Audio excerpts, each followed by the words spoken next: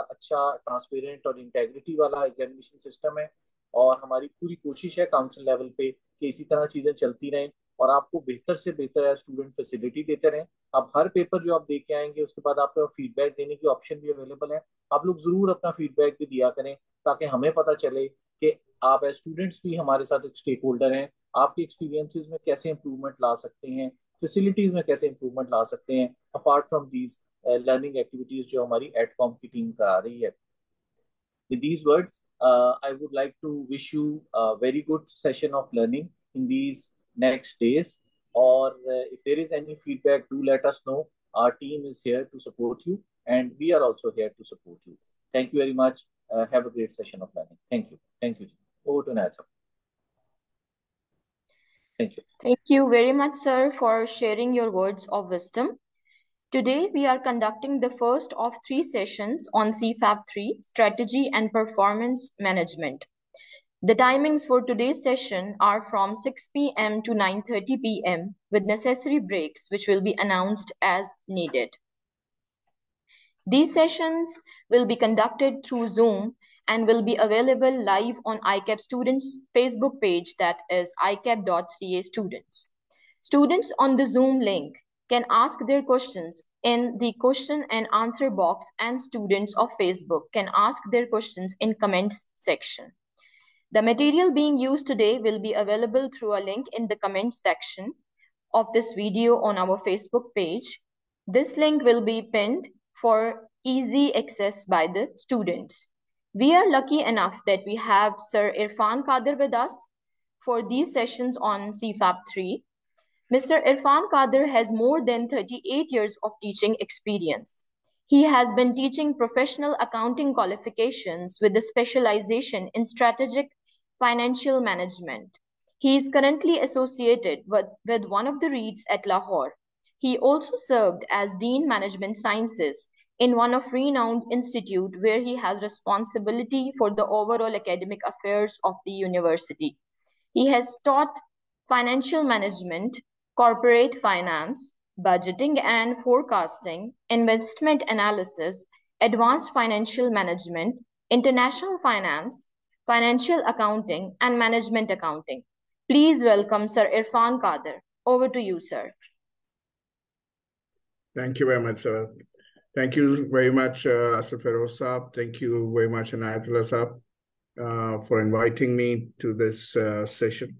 Let me just share my screen with you first.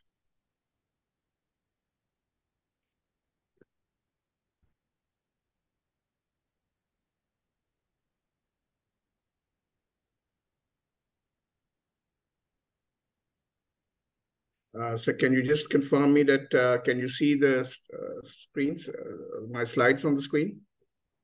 Okay, thank you very much, sir. Okay, Bismillahirrahmanirrahim.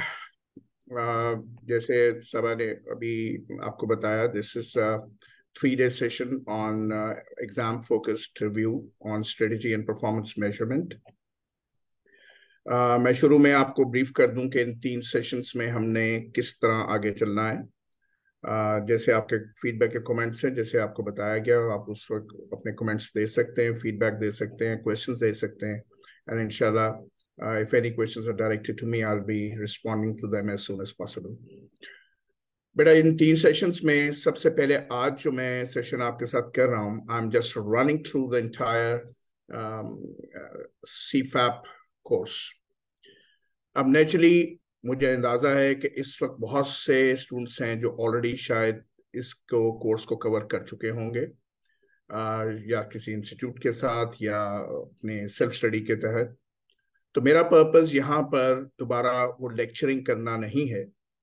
मेरा मकसद है कि मैं आपको थोड़ा सा गाइड कर सकूं कि उन चैप्टर्स में से टेस्टेबल पोर्शंस कौन से हैं और कॉन्सेप्चुअल पोर्शंस कौन से हैं।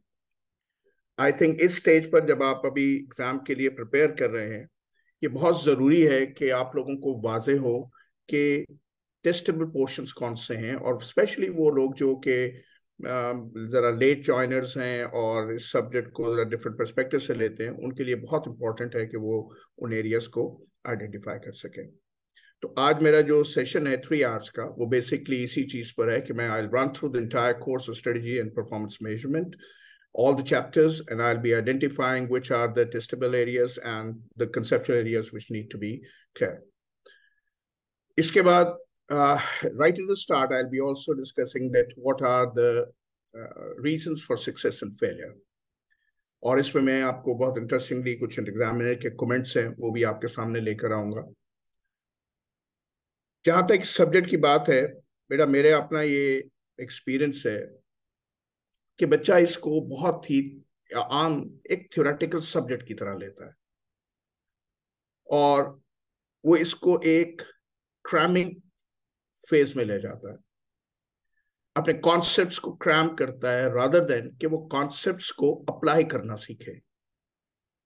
तो मेरी कोशिश ये होगी कि कल और परसों का जो हमारा सेशन, जहां मैंने आपके साथ पास्ट पेपर्स रिव्यू करने हैं, मैं इस चीज को गाइड कर सकूं कि कॉन्सेप्ट्स का आना बहुत जरूरी है, लेकिन उसकी एप्लीकेशन और सिनेरियो पे उसको कैसे अप्लाई करना है, वो सही तरीका क्या है।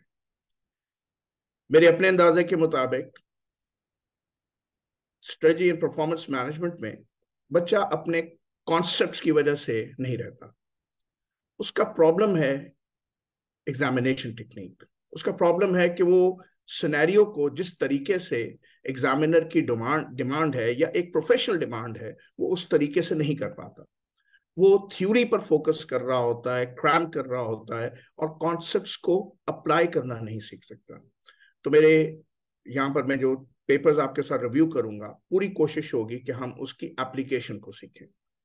शुरू में आपको मैं वाज़ेह कर दूं कि जब आप वो पास्ट पेपर्स के क्वेश्चंस करेंगे तो मेरी आपसे एक हम्बल रिक्वेस्ट है कि उन क्वेश्चंस को कीजिए, उसको हल कीजिए और मुझे जो व्हाट्सएप आपको एक मैं नंबर प्रोवाइड कर दूंगा, उस पर आप मुझे उसके स्क्रीनशॉट्स भेज दें, स्कैन कॉपीज भेज दें, so that I can guide you कि जो आपने राइटअप लिखा है, जिस तरीके से लिखा है, वो एक सही अप्रोच है या नहीं। मेरे यहाँ पर 3 घंटे सुन लेने से या कल या परसों सुन लेने से आपको वो फायदा हासिल नहीं होगा जब आपको उसको खुद अप्लाई करेंगे। तो मेरी सबसे पहले आप लोगों को यही रिक्वेस्ट है कि इस सब्जेक्ट को एक नॉर्मल थ्योरेटिकल सब्जेक्ट की तरह ना लें और इस सब्जेक्ट को आप में इसकी एप्लीकेशन और सिनेरियो पे उसको कैसे अप्लाई करना है, उस चीज को सीखने की कोशिश करें in these 3 days. You've already got my introduction, so I need not to go through it again. आइए straight away start करते हैं. What are some of the reasons for success and failure? बेटा सबसे पहले ये है कि you must thoroughly go through the entire course material, and the best course material is ICAP's course material. इस level पर अगर जो बहुत से स्टूडेंट्स ऐसे हैं, मैंने उनको ये देखा, वो जो एक्सेस कोर्स मटेरियल है वो इधर उधर से जो पकड़ते हैं, वो और भी ज्यादा जो है वो इशू क्रिएट कर देता है। So you must go through the entire and avoid spotting. Although मैं आज आपको आइडेंटिफाई कर रहा हूं कि टेस्टेबल पोर्शंस कौन से हैं, लेकिन फिर भी you must not do spotting कि जी ये टॉपिक कर लेते हैं, इसको छोड़ देते हैं। क्योंकि अभी मैं जब आपको पास पेपर दिखाऊंगा, यकीनन आपने देखे भी होंगे, उसमें 3-4 मार्क्स का एक क्वेश्चन आ जाता है जो एक छोटे से पोर्शन में से होता है और वो स्टूडेंट्स ने स्पॉटिंग में उसको अवॉइड किया होता है, and your answer becomes crippled. So you must go through the entire course material and should not do spotting. Then you must have a conceptual approach how to handle the scenario. मेरी इस 3 sessions में हत्तुल मुमकिन कोशिश होगी कि मैं आपको बता सकूं कि जो क्वेश्चन के अंदर वर्ब दिया हुआ है उस पर फोकस करें. होता क्या है, स्टूडेंट टॉपिक देखता है, उसे ये पता चलता है कि जी मैंने ये टॉपिक बहुत अच्छे तरीके से किया हुआ है, सो व्हाई नॉट, और वो ए से लेके जी तक वो जितनी थ्योरी होती है वो उसको अप्लाई कर देता है. वो केस के फैक्ट्स को यूज नहीं करता, वो जो थ्योरेटिकल कॉन्सेप्ट्स हैं उसको किस तरह केस के फैक्ट्स पर हम अप्लाई कर सकते हैं वो नहीं करता, और वो एक बहुत ही थ्योरेटिकल अप्रोच से क्वेश्चंस को हैंडल करता है. और naturally this is not what the scope of this subject is. So you must have a conceptual approach how to handle the scenario-based questions. Then, as I said, you should be able to use the facts given in the case study. ये याद रखिए, जो case study आपको दी गई है बेटा, वो story नहीं है, वो कहानी नहीं है, वो आपको कोई एक इवेंट समझाने के लिए, बताने के लिए नहीं है. उसमें you must be just like a termite and go through each and every facts which are given in the case study. So उसको पेपर के अंदर उसको अंडरलाइन कीजिए, उसको हाईलाइट आइडेंटिफाई कर लें, and make sure that you have touched every fact given the scenario in your solution. You ignore one fact, you have missed one marking criteria. अभी जब आपके साथ मैं रिव्यू कर रहा हूँ पास पेपर्स, तो मैं आपको साथ दिखाऊंगा कि मार्किंग क्राइटेरिया क्या था, मार्किंग ग्रिड क्या था, किन किन चीजों के लिए एग्जामिनर ने मार्क्स रखे हुए थे. उसके लिए जरूरी है कि हम हर फैक्ट को अपने पेपर सोल्यूशन में इस्तेमाल करें. And the fifth point is that the students their answers are not conclusive, they are very very suggestive. इस लेवल पर your answers should be decisive, they should be conclusive, clearly conclusive rather than suggestive. अगर examiner ने पूछा है which generic strategy, तो you should not be diplomatic, you should be very very conclusive. I'm so sorry अगर आप थोड़ा सा disturb करेगा, तो you should be very very conclusive in your answer. And how to do it आप देखेंगे, जैसे हम सोल्यूशन पे पहुंचेंगे, उसको सॉल्व करेंगे, उस वक्त आप देखिएगा you how to make your answers very very conclusive. इसको बांध लीजिए, ये जो पॉइंट नंबर 3 से लेकर पॉइंट 7 तक है, ये बहुत जरूरी है. एक तो सिर्फ थ्योरेटिकल अप्रोच नहीं होनी चाहिए, कंसेप्चुअल अप्रोच होनी चाहिए. दूसरा, हर फैक्ट को आपने यूज करना है, अंडरलाइन कीजिए पेपर के अंदर और इंश्योर कीजिए आपने उन फैक्ट को यूज किया है. तीसरा, मैंने अभी बताया कि आंसर को कंक्लूसिव बनाइए, उसे सजेस्टिव ना बनाइए. Give a definite answer, yes this is what is the solution to this problem. Avoid story writing. बहुत से स्टूडेंट्स क्या करते हैं, बड़ी लंबी इंट्रोडक्शन लिखेंगे, क्वेश्चन के अंदर क्या प्रोफाइल दिया हुआ है कंपनी का उसको रिप्रोड्यूस कर रहे होंगे, केस स्टडी के अंदर जो फैक्ट्स है उनको रिप्रोड्यूस कर रहे होंगे. This is what I mean story telling. Examiner doesn't need it.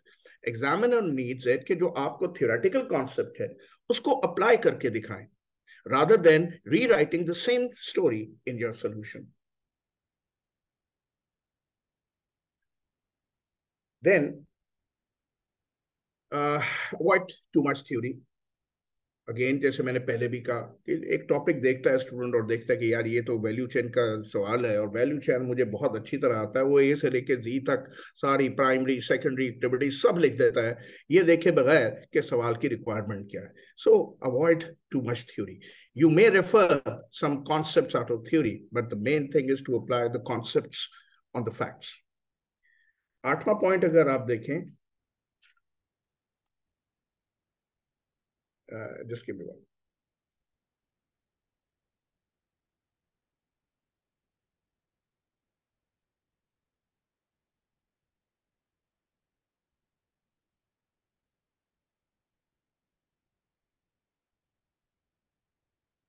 आठवां पॉइंट देखिए, क्वेश्चन के अंदर एंड रूल को अप्लाई करें.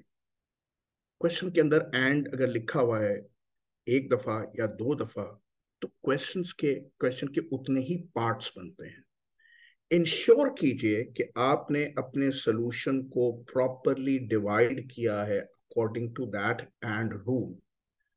उसने कहा एग्जामिन एंड डिस्कस, तो एग्जामिन को स्पेसिफिकली अगर हमें नजर आए कि वाकई इस हिस्से में स्टूडेंट्स ने उसको एग्जामिन किया है, और एंड डिस्कस नजर आए स्पेसिफिकली कि इसके अंदर उसने इसको डिस्कस किया है.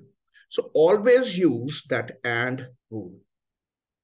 And the 9th point, which is appearing on your screen, is that you must attempt 100% paper. मैंने एक दफा ACC के पेपर्स थे, उसमें एक एग्जामिनर का कमेंट सुना which is very valid. वो कहता है यार मैंने कितने घंटे लगाकर इसको पेपर को सेट किया, and the student is so discourteous कि वो उस पेपर को सॉल्व नहीं करता. So you must ensure that you attempt 100% paper. बहुत से स्टूडेंट्स आके बाद में कहते हैं कि जी मैंने तो 80% पेपर सॉल्व किया था, फिर भी पास हो गया. You never know what is happening. और दूसरी बात सारी ये कि वो 20% क्यों नहीं हुआ? बिकॉज आपने स्पॉटिंग की, बिकॉज आपने थॉरली कोर्स मटेरियल को नहीं पढ़ा. सो you must go through the entire course. You must go through the entire course and you must attempt 100% of paper.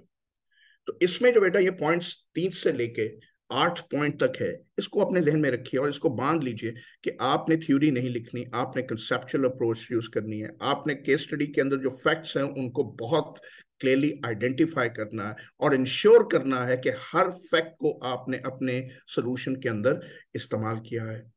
Question के अंदर जो थ्योरी दी गई है उसे रिप्रोड्यूस नहीं करना, जिसे मैं कह रहा हूं दैट्स स्टोरी टेलिंग. आपने उस इंट्रोडक्शन को अननेसेसरीली लेंथी नहीं करना, again that is story telling. Then and rule को अप्लाई कीजिए कि अगर क्वेश्चन के अंदर एंड है तो आपके सोल्यूशन के उतने ही डिस्टिंक्टिवली लिखते वक्त आइडेंटिफाई हो कि these are the parts. Let's move on. मैं यहां पर आपको जो समर 23 है उसमें एग्जामिनर के कुछ कमेंट दिखाना चाहता हूं. और मैंने जो भी आपसे कुछ यहाँ पर बातें की हैं वो एग्जामिनर के इस कमेंट से बात हो जाती है कि जो मैं बात कर रहा था उसमें कितनी स्ट्रेंथ है. ऑल्दो इस वक्त पासिंग परसेंटेज वो समवेयर अराउंड 26% एग्जामिनर कह रहा है, लेकिन उसका ये सेकंड पॉइंट अगर आप नोट करें तो वो ये कहता है कि जो there was some recurring issues जो पहले भी उनको आते रहे. और वो रिकरिंग इश्यूज क्या थे? पहला इश्यू था the students were examinees, they were struggling in infrequently asked questions. अभी जब मैं आपसे कोर्स मटेरियल पर आपके साथ करूंगा तो आप देखिएगा तकरीबन असेसमेंट ये है कि 50% पेपर जो आपका है वो उन एरियाज में से होता है जो कि अभी तक टेस्ट नहीं हुए. और ये जो सब्जेक्ट है इसमें भी बहुत मार्जिन है, क्योंकि इस पर अभी अटेम्प्ट्स उतनी नहीं हुई जब से ये स्कीम चेंज हुई. तो भी बहुत से पोर्शंस ऐसे हैं जो टेस्टेबल हैं और अभी तक टेस्ट नहीं किए गए. और आज का जो मेरा सेशन है उसका एक पर्पस भी ये है कि मैं आपको टेस्टेबल पोर्शंस भी आइडेंटिफाई कर दूं, वो भी कर दूं जो पूछे जा चुके हैं, कौन से फ्रीक्वेंटली हैं, कौन से इनफ्रीक्वेंटली हैं, और कौन से पोर्शन है जो बहुत टेस्टेबल हैं और अभी तक टेस्ट नहीं हुए. I'll use a quote. You must be, जो कहते हैं ना हार्ड वर्क, उसके साथ स्मार्ट वर्क. अगर आप मेरी बातों को गौर से सुनेंगे तो जो स्मार्ट वर्क है उसमें आपका जो एक लोड है इस सब्जेक्ट को प्रिपेयर करने का वो बहुत हद तक ठीक हो जाएगा. देन पॉइंट नंबर 2 को अगर आप देखें कि मैंने रेड में इसको आइडेंटिफाई किया हुआ है, दैट इज एग्जामिनर कहता है कि examinees provided week explanations and recommendations. वो थ्योरी लिख रहे हैं, जो केस स्टडी के अंदर फैक्ट जो चीज डिमांड की गई है उसकी एक्सप्लेनेशन सही नहीं दे रहे, और क्वेश्चन को उन्होंने सुजेस्टिव बनाया, कंक्लूसिव बनाया. दे वर वीक रिकमेंडेशंस. जो उन्होंने कंक्लूजन दी उसके लिए जो बेसिस थी उसको वो पूरी तरह से जस्टिफाई नहीं कर पाए. और ये कोई इतना मुश्किल काम नहीं है. अगर आप ये जो रिव्यू सुनेंगे पेपर्स का मेरा, उसमें थोड़ी सी तवज्जो देंगे तो ये कोई इतना मुश्किल काम नहीं है. But you must ensure that your explanation should not be weak. और वीक एक्सप्लेनेशंस कब होती हैं? जब वो थ्योरी है. वीक एक्सप्लेनेशंस कब होती हैं? जब वो केस स्टडी के फैक्ट्स को प्रॉपर्ली इस्तेमाल नहीं कर रहे हैं. और रिकमेंडेशंस वीक कब होती हैं? जब वो कंक्लूसिव ना हो, जब वो सजेस्टिव हो. देन अगर आप पॉइंट नंबर 3 पर देखें, एग्जामिनर बहुत क्लियरली कह रहा है कि examiners are encouraged to focus on understanding the core concepts. They must understand the core concepts. और पॉइंट 4 में देखें, they must practice their application. और एप्लीकेशन को प्रैक्टिस करने का बेस्ट तरीका यह है कि जो क्वेश्चंस हैं, मैंने आप लोगों के लिए कुछ प्रैक्टिस क्वेश्चंस भी प्रिपेयर किए हैं, वो आपको इन 3 सेशंस के एंड पर मिलेंगे. और उनको अगर आप प्रैक्टिस करें तो वो जो कोर एरियाज हैं उनमें से आपकी सफिशिएंट प्रैक्टिस हो सकती है before you actually appear for the exams. This is for sure. Those questions are never going to be repeated in ICAP paper, but they will give you a very good idea how to actually handle the questions of that scope. So I hope ये examiner के जो comments हैं आपको ये भी आपको वाजे कर रहे हैं कि इस पेपर की सही अप्रोच क्या है. It should not be theoretical. और इसमें एक और जो पॉइंट नंबर 1 है वो मेरे लिए बड़ा सेंसिटिव है. दैट इज इनफ्रीक्वेंटली जो एरियाज टेस्ट हो रहे हैं, क्योंकि पास पेपर्स में वो बहुत कम नजर आए, स्टूडेंट्स ने स्पॉटिंग कर दी. पास पेपर में कोई चीज नजर ही नहीं आ रही, कभी पूछा ही नहीं गया, लेकिन वो बहुत टेस्टेबल एरिया है. अगर जैसे मैंने कहा इन सेशंस को आप देखेंगे तो वो आइडेंटिफाई हो जाएंगे, उन पे आप फोकस करेंगे, work smart, you will be able to handle those areas. Let's move on. अब आई नो आप लोगों को बहुत हद तक ओरिएंटेशन और बहुत हद तक इस कोर्स का जो कंटेंट्स है वो मालूम है, लेकिन let me proceed the way I want to, because I know what is good for my students. I know what is the main purpose behind what I'm discussing, although it may be that some of the things are already known to my students, but आगे जाके आप देखेंगे जब मैं इसको link करूंगा, you will find them helpful. But 20 chapters, they have been divided into 5 groups. The paper is now 100% scenario based. इसमें अब वो theoretical based questions नहीं आते. अभी मैं आपको दिखा रहा हूँ, तो पिछली को attempts में देखें तो they were about 6 to 7 questions. जो समर 23 का पेपर है उसमें 6 क्वेश्चंस थे, और जो उससे पिछली 2 अटेम्प्ट्स हैं there were 7 questions depending upon how many parts were there in different questions. जो important chapters हैं आपके, अभी ये आपको आगे sufficient materials में मिल जाएगा, so don't worry about that. It is chapter 1 to 7 जो कि formulation and implementation strategy group से है, that is important. Chapter 10 that is strategy and management of information technology. अभी अगर आप नोट ना भी करें तो आगे मैंने अभी जो रन थ्रू करना है तो इसके बहुत इंटरेस्टिंग एस्पेक्ट आपके सामने आएंगे. 11 to 13 that is strategic marketing, supply chain and human resource management, and chapter 18 to 20 that is on ethics. आपके पूरे कोर्स में there are 62 models, frameworks or theories. I will be leaving with you in the last session the list of all those models and frameworks. How can that be helpful? जब आप paper के लिए तैयार कर रहे हैं तो अगर आपने एक मॉडल और फ्रेमवर्क कंसेप्चुअली तैयार कर लिया है उसको टिक कर दीजिए, so that when you appear for the exam you have ensured that all those 62 models and frameworks are covered. आपका जो 70% पेपर है, अगर हम पास पेपर का एनालिसिस करें तो मेरी असेसमेंट के मुताबिक वो 70% paper is out of those models, framework and theories. तो बहुत हद तक जो लिस्ट है वो आपको हेल्पफुल करेगी कि वो 62 मॉडल्स, फ्रेमवर्क्स कौन से हैं, उसको टिक करते चले जाइए. Like value chain, like generic strategies, like एंसॉफ model. तो अब उससे देख लें कि वो आपने कवर किया है या नहीं किया. तो 70% पेपर जो है वो इन मॉडल्स पे है.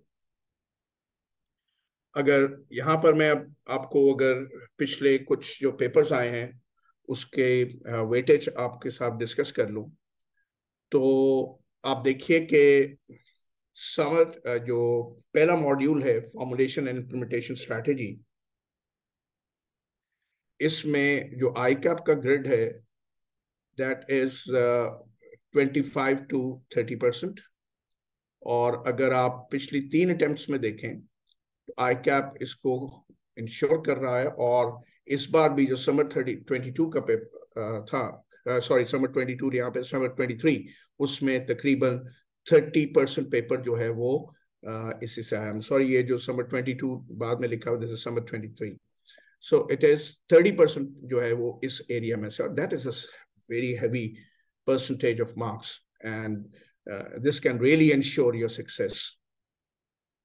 जो आपका सेकंड है, अब वेरी इंटरेस्टिंगली आप देखेंगे कि बेटा ये सिर्फ एक चैप्टर है, strategy and management of information technology, only 1 chapter, and the weightage is from 10 to 15%. और पिछली अगर आप अटेम्प्ट्स देखें तो इसमें जो 15% है ये इंश्योर कर रहा है ICAP, और 15% कोई ऐसे डिफिकल्ट क्वेश्चंस नहीं होते। अगर आपके कॉन्सेप्ट्स क्लियर हैं तो बड़े वाजे हिंट्स दिए होते हैं पेपर क्वेश्चन के अंदर, आप बड़े आराम से उस अपनी थ्योरेटिकल कॉन्सेप्ट से उस सिनेरियो को हैंडल कर सकते हैं। But just one chapter and it is giving you about 15% marks. So if you work smart, there's absolutely no reason that this subject should hurt you. Focus on this chapter because this is giving you about 15% marks as per the last 3 attempts. इसके बाद अगर आप ये group C देखें तो इसमें 25 से 30% weightage है। अभी आपके सामने आ जाएगा ग्रुप सी में कौन से चैप्टर्स हैं, और इसमें तकरीबन एवरेज 28 से 20 तकरीबन 26-27% जो है एग्जामिनर पूछ रहा है पेपर में से। Then you have this performance management, ये 2 चैप्टर्स हैं, अगेन जस्ट 2 चैप्टर्स, और ये वो 2 चैप्टर्स हैं जो कि जब ये स्कीम चेंज हुई तो इसमें ऐड किए गए, और उससे लेके अब तक हर पेपर में इसको टेस्ट किया जा रहा है, और सिर्फ 2 चैप्टर्स हैं। तो अगर आप मॉड्यूल इसमें ग्रुप बी और ग्रुप डी को देखें तो ये बहुत आराम से आपका तकरीबन 30% पेपर जो है ये 3 चैप्टर्स कवर कर रहा है। So work smart, only 3 chapters and 30% of the paper is ensured by these 3 chapters. फिर ग्रुप ई है, that is on ethics, इसमें ICAP की जो वेटेज है that is 10 to 15%, और इसमें भी अगर पास 3 अटेम्प्ट्स में आप देखें तो तकरीबन 15% कवरेज है हर पेपर में। और अगेन मैं ये कहता हूं कि जो क्वेश्चन आते हैं, अगर जरा से आपके थ्योरेटिकल कॉन्सेप्ट स्ट्रांग हैं तो इन सिनेरियोज को हैंडल करना ज्यादा मुश्किल नहीं है। हाँ, एथिकल सोल्यूशन उसका जो जैसे हम करेंगे तो एथिकल सोल्यूशन देना वो भी बड़ा लॉजिकल एथिकल सोल्यूशन होता है, उसमें इश्यू नहीं है। तो अगेन दीज आर 3 चैप्टर्स। तो अगर मैं मॉड्यूल बी को देखूं तो 1 चैप्टर, मॉड्यूल डी को देखूं तो इट इज अबाउट 2 चैप्टर्स, और मॉड्यूल ई को देखूं तो देर आर 3 चैप्टर्स। ये 6 चैप्टर्स जो हैं ये आपका तकरीबन 50% जो वेटेज है पेपर का वो उसके पास पहुंच जाता है आपके। तो work smart, focus on this thing, और इसके बाद आपका जो फोकस होना चाहिए वो मॉड्यूल ए है। सो मैं अगर इस पेपर के लिए प्रिपेयर कर रहा हूं तो I will focus on this module B first, then D, and then E. Because this is giving me about 45 to 50%. And then I will focus on A and C, which is the rest of the paper. And I'm sure isme se an average student can score about 50% marks. So there is absolutely no way you can flunk in this paper if you have really focused on the core areas, the testable areas, and the important areas. Now, अब आइए जरा देख लें कि इसमें chapters कौन कौन से इसमें मौजूद हैं। तो अगर आप देखें जो मॉड्यूल ए है आपका, इसमें चैप्टर 1 से लेके चैप्टर 9 तक आपके पास है। 9 चैप्टर्स हैं, and this is about 25 to 30% of weightage. और तो स्क्रीन पर आपको चैप्टर 10 नजर आ रहा है, लेकिन चैप्टर 10 इस मॉड्यूल में नहीं है। It is from chapter 1 to chapter 9, and this is covering A and about 25 to 30% of weightage. फिर अगर आप B को देखें मॉड्यूल को, तो इसमें जैसे मैंने अभी आपसे कहा only chapter 10, and chapter 10 is the only chapter, and this weightage is 10 to 15%. इस बार भी ई मार्केटिंग पर बड़ा इंटरेस्टिंग क्वेश्चन पेपर में आया हुआ है, मैं आइडेंटिफाई करूंगा when I will go through the contents of those chapters. So this is where if I was there, I will work smart, focus on this chapter, because this is ensuring me about 15% marks, which I can attempt, and I can easily score well above 10. फिर अगर आप module सी को देखें, that is strategic marketing, supply chain management, and human resource management. 25 to 30% इसकी weightage है, and these are about 5 chapters, chapter 11, 12, 13, 14, and 15, और इसकी जो weightage है 25 to 30% है। Then there is performance management, chapter 16 and 17, only 2 chapters, and the accounting background that you have with the cost accounting and management accounting experience, a little focus on the ratio analysis. This should not be a difficult area.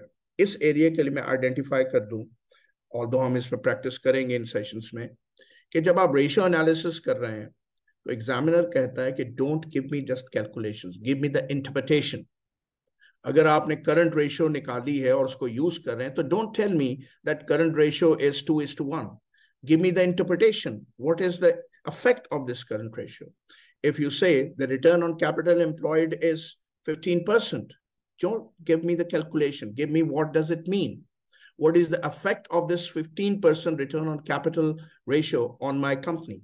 If it has increased, what are the reasons? If it has increased, what are the effects?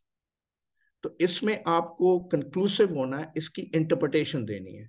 जब मेरे पास class में students इसको practice कर रहे होते हैं तो most of them they just right identify the ratio. They just write down this is what has happened. The sales have increased by 20%. भाई ये तो आपने बता दिया, आपने horizontal analysis कर दिया, इसके पीछे reasons क्या हैं? आपने ये बता दिया कि return on capital employed increase कर गई. Okay, what were the reasons? And what is the effect on your company because of increase in this return on capital, good or bad, whatever it might be. To focus on the interpretation of those ratios. So chapter 16 and 17, that is group D, and it is about 15 to 25%. Then it is group E, ethics. There are 3 chapters.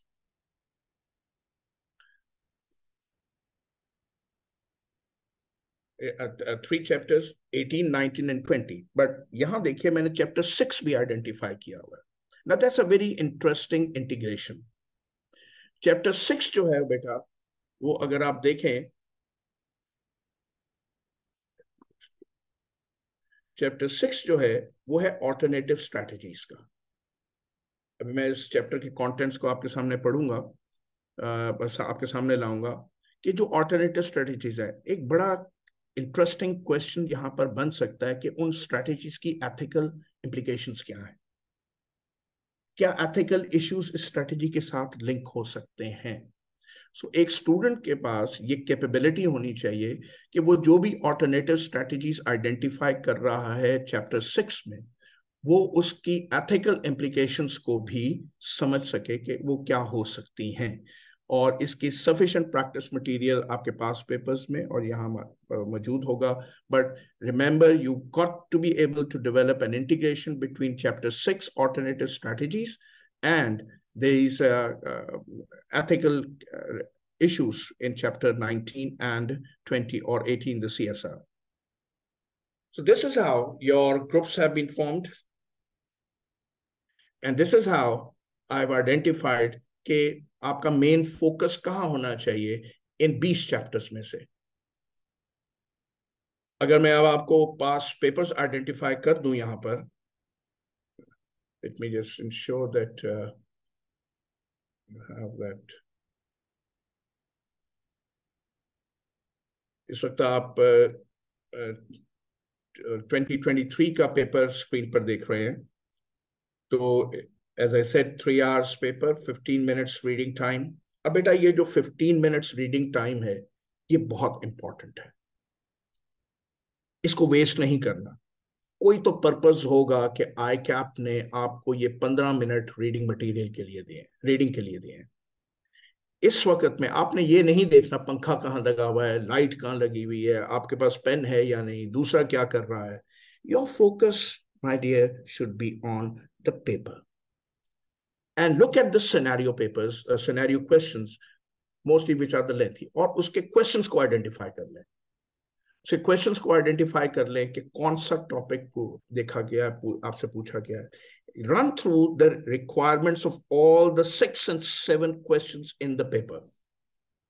This is very important that you should not waste this time. And once you have gone through the requirements of all the 6, 7 questions, then start briefly run through the scenarios. What I want to say, you should be fully committed, focused on your paper in these 15 minutes. Don't waste that time. Otherwise, आप जो आपका 3 घंटे का time है, उसके अंदर इस चीज को कर रहे होगे. अब मेरी बात को थोड़ा सुनिएगा. First, always read the requirements. नहीं तो गलती हम क्या करते हैं, हम सिनेरियो पढ़ते हैं, उसके बाद फिर हम उसके जाकर क्वेश्चन रिक्वायरमेंट पढ़ते हैं और फिर हमें ख्याल आता है कि सवाल ने क्या पूछा था, and then we start reading the scenario again, and by that time train miss हो गई.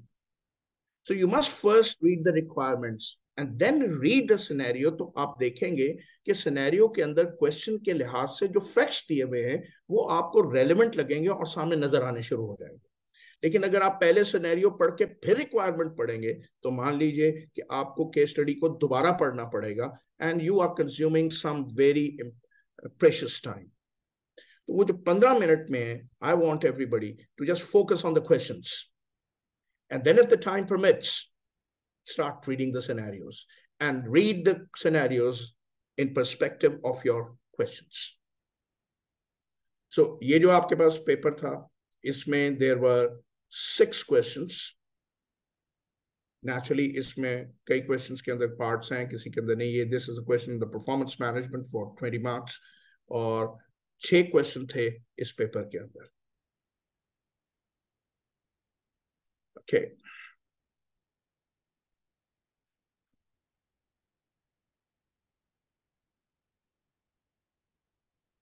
So I've just shown you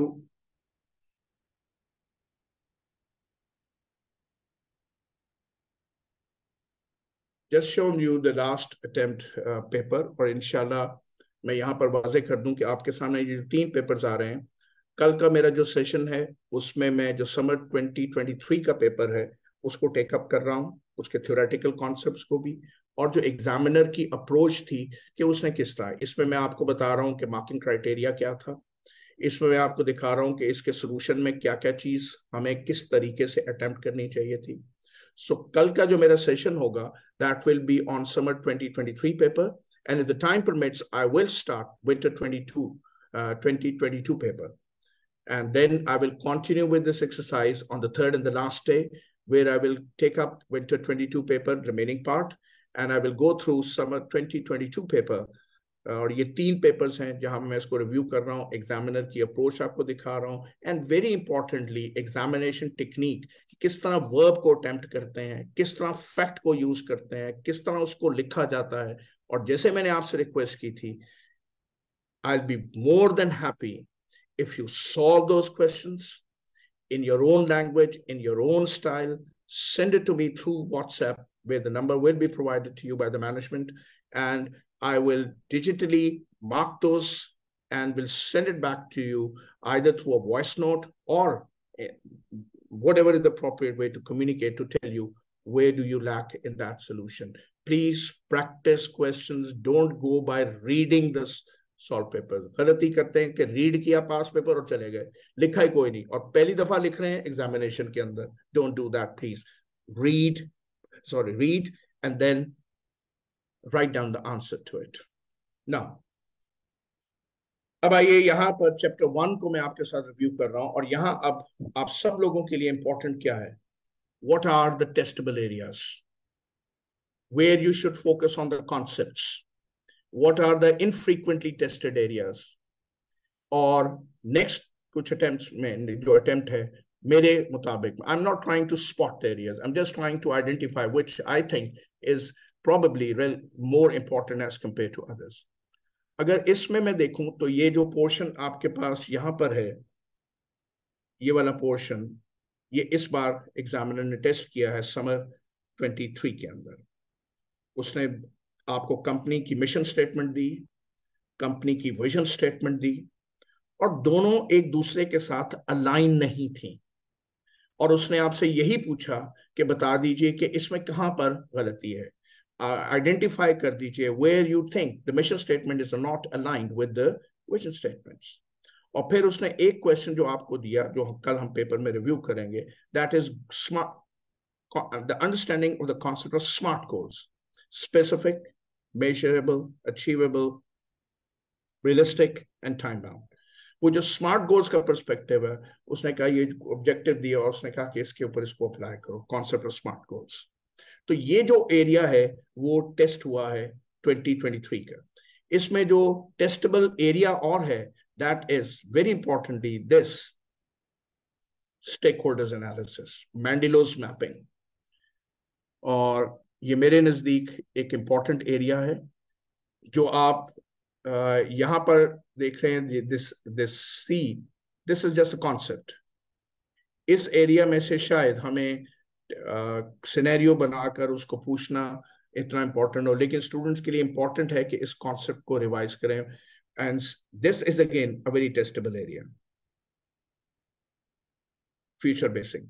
और मेरे नजदीक ये जो चैप्टर है इसमें से ये जो पोर्शन है फ्यूचर बेसिंग नेक्स्ट टर्म के लिए एक इम्पॉर्टेंट है कि फ्यूचर बेसिंग क्या है और इसकी क्या पर्सपेक्टिव है और इसको किस तरह अप्लाई किया जा सकता है when you are formulating your strategies. इसी तरह ये जो पोर्शन है इंटेंडेड एंड इमर्जेंट स्ट्रैटेजीज का, ये बहुत कंसेप्चुअल है। इसमें से प्रॉबेबली सिनेरियोज को डेवलप करना, खींचना इतना मुश्किल शायद आसान नहीं है। सो बेटा इसमें से जो मिशन स्टेटमेंट वाला पोर्शन है जिसे मैंने टिक किया है, ये पिछली बार उसने पूछ लिया है। और जो अगली टर्म के लिए टेस्टेबल पोर्शंस हैं, that is the stake holders analysis and future basin. जो मैंडेलो का मॉडल है, मैंडेलो का मॉडल आपको मालूम है कि हम अपने स्टेक होल्डर्स को दो पर्सपेक्टिव से एवेलुएट करते हैं। One is their strength and the other is their interest. और इंटरेस्ट और स्ट्रेंथ के लिहाज से हम उनको क्लासिफाई करते हैं, who are the key players, who are those जिन पर हमारी मिनिमम एफर्ट होती है, who are the one who are to be kept informed, who are the one who are to be kept satisfied। तो चार categories में मैंडेलोस उनको divide करता है। सो इस चैप्टर में आपने फोकस करना है इन दो एरियाज पर, stake holders analysis and future basin पर। Then in the second chapter, that is environmental analysis. बहुत इंपॉर्टेंट चैप्टर है, फ्रीक्वेंटली टेस्टेड एरिया है। देखिए बेटा, जब हम स्ट्रेटेजी बनाते हैं तो हमारे लिए जरूरी है कि हमारी स्ट्रेटेजी हमारी एनवायरनमेंट के साथ कंपैटिबल हो। ऐसी स्ट्रेटेजी जो एनवायरमेंटल फैक्टर्स को अब्सॉर्ब नहीं करती, उनको कंसिडर नहीं करती, वो एक्चुअली जब उस एनवायरनमेंट में ऑपरेट करती है, there is every likelihood that it will fail. जैसे अभी आपने पिछले दिनों में देखा, कोविड पैंडेमिक में एक्सटर्नल एनवायरनमेंट यकसर चेंज हो गई, ऑर्गेनाइजेशन की स्ट्रेटेजीज यकसर चेंज हो गई, because they have to see that this strategy match that environment in which e-marketing, e-commerce have to play a very important role। तो जो सेकंड चैप्टर है ये एनवायरमेंटल एनालिसिस फोकस करता है। तो जो दीजिएगा, हम इस एनवायरमेंटल एनालिसिस को दो हिस्सों में डिवाइड करते हैं। One is internal analysis and the other is external analysis. Internal analysis से हम आइडेंटिफाई करते हैं कि हमारी ऑर्गेनाइजेशन के अंदर क्या स्ट्रेंथ्स थी और क्या वीकनेसेस थी। और इंटरनल एनालिसिस से हम अपनी स्ट्रेटेजिक कैपेबिलिटीज की स्ट्रेंथ्स और वीकनेसेस को आइडेंटिफाई करते हैं, अपने रिसोर्सेस की स्ट्रेंथ और वीकनेसेस को आइडेंटिफाई करते हैं। और एक्सटर्नल एनालिसिस से हम आइडेंटिफाई करते हैं what are the opportunities available in the industry and what are the prevailing threats, and that is what gives you the SWOT analysis। ये याद रखिए कि जब आप एक्सटर्नल एनालिसिस कर रहे हैं, which is the perspective of chapter 2, जब अपॉर्चुनिटी और थ्रेट कर रहे हैं, तो याद रखिए ये इंडस्ट्री का एनालिसिस होता है। आपका जो लिखने का एक्सप्रेशन है वो कहीं पर भी माइक्रो नहीं होना चाहिए, वो मैक्रो लेवल पर होना चाहिए। Opportunities and threats are available in the industry. They are equally available to me and they are equally available to my organization। इसके राइटअप को गौर से सुनिएगा बेटा, आपने मैक्रो से माइक्रो की तरफ लाना है। बहुत से स्टूडेंट्स इसमें लिखते हैं opportunity available to the company, अब लिखने में ये सही है, लेकिन एक्चुअली ये कंसेप्चुअली मेरे नजदीक इसलिए डिस्टर्ब्ड है कि इसमें this is the opportunity available in the industry and equally available to my company. सो इसको मैक्रो लेवल से स्टार्ट करना है और फिर इसको ट्रिकल डाउन करते हुए इसके राइटअप को आपने माइक्रो लेवल तक लेकर आना है। यहां हम इस चैप्टर के अंदर एक्सटर्नल एनालिसिस के दो मॉडल्स यूज कर रहे हैं। One is the pastel analysis and the second is porters diamond model. जो पेस्टल है ये फ्रीक्वेंटली टेस्टेड एरिया है. This is very testable and in the next term it is very important. That is porters diamond model. Pastel analysis में again you should be able to make it conclusive कि case study के अंदर कोई political factor दिया है तो उसको conclusive बनाओ कि is it giving you an opportunity and is it giving you a threat and justify it why it is an opportunity. Opportunity उसे कहते हैं जो मदद देती है कंपनी को in achieving it's corporate objectives. मैंने यहां पर गलती ये देखी है कि स्टूडेंट्स सब आइडेंटिफाई करते चले जाते हैं political factor, then economic factor, then the social factor. वो सिर्फ उसको आइडेंटिफाई करते हैं, उसको कंक्लूसिव नहीं बनाते कि ये जो फैक्टर है क्या ये मुझे अपॉर्चुनिटी दे रहा है या थ्रेट दे रहा है. अगर अपॉर्चुनिटी है तो उसको जस्टिफाई करें. Why do I claim that is an opportunity, why do I claim that it is a threat. उसको जो भी कंपनी का नेचर ऑफ बिजनेस है, जो भी कंपनी के कॉर्पोरेट ऑब्जेक्टिव्स हैं, उससे रिलेट करें उस सिनेरियो के अंदर, उसको कंक्लूसिव बनाएं. Just identification of these will not be sufficient. तो ये जो चैप्टर है, चैप्टर 2, वो पहले बात कर रहा है पेस्टल एनालिसिस का, और फिर वो बात कर रहा है पोर्टर्स डायमंड मॉडल. जो पोर्टर्स डायमंड मॉडल है वो हमें ये बताता है कि जो नेशनल एडवांटेज है वो नेशनल एडवांटेज ट्रिकल डाउन करता है टू द ऑर्गेनाइजेशनल एडवांटेज. कई इकोनॉमीज हैं जिनको कुछ फैक्टर्स की बिना पर ओवरऑल दूसरे मुल्कों पर पर्टिकुलर इंडस्ट्री में एक एडवांटेज हासिल होता है. I am just taking for an example textile industry in Pakistan. के टेक्सटाइल इंडस्ट्री को नेशनल लेवल पर कुछ एडवांटेज हासिल है, और वही नेशनल एडवांटेज जो है वो फिर ट्रिकल डाउन करता है to any organisation with in that industrial sector. Like we have the chemical industry in Sweden. वो एक नेशनल एडवांटेज है जो उस मुल्क को हासिल है over the other economies, and that national advantage will trickle down and will help the other companies in that industry. तो पोर्टर्स ने वो हमें 4 जो है मॉडल्स, डायमंड मॉडल में 4 फैक्टर्स बताए हैं जो कि नेशनल एडवांटेज हैं, और वो फिर ट्रिकल डाउन करते हैं टू द लोअर लेवल, जिसमें फेवरेबल फैक्टर कंडीशंस हैं, रिलेटेड एंड सपोर्टिंग इंडस्ट्रीज हैं, डिमांड कंडीशंस हैं, फर्म स्ट्रेटेजी स्ट्रक्चर और राइवलरी है. जहां तक फैक्टर कंडीशंस की बात है तो हमारे पास 2 फैक्टर्स हैं. एक है जिनको हम नेचुरल रिसोर्सेज कहते हैं, एक वो है जो मैन मेड रिसोर्सेज हैं. और ये नेचुरल रिसोर्सेज जो नेशनल लेवल पर अवेलेबल है वो फिर एडवांटेज देते हैं to the industries in that sector. Then we have the related and supporting industries. कि एक अगर वैल्यू एडिंग इंडस्ट्री है तो उसके नीचे जो सपोर्टिंग इंडस्ट्री है वो उस वैल्यू एडिंग इंडस्ट्री की सक्सेस की वजह बनती है. If you want to set up an automobile unit in your country, you've got to ensure कि उसकी supporting industry वहां पर मौजूद हो, which gives you spare parts and other parts required to assemble an automobile industry. तो अगर किसी मुल्क में supporting industry available है तो वो, और उसकी related industry available है, तो वो naturally जो value adding industry है उसको एक national advantage देगी over other economies. Then you have the demand conditions in the home market. अगर local market में अच्छी डिमांड कंडीशंस हैं, कंपेटिटिव कंडीशंस हैं, तो फिर जो लोकल कंज्यूमर है वो लोकल प्रोड्यूसर पर प्रेशर डालेगा कि उसकी प्रोडक्ट ऐसी हो जो इंटरनेशनल कंपटीशन में आ सके.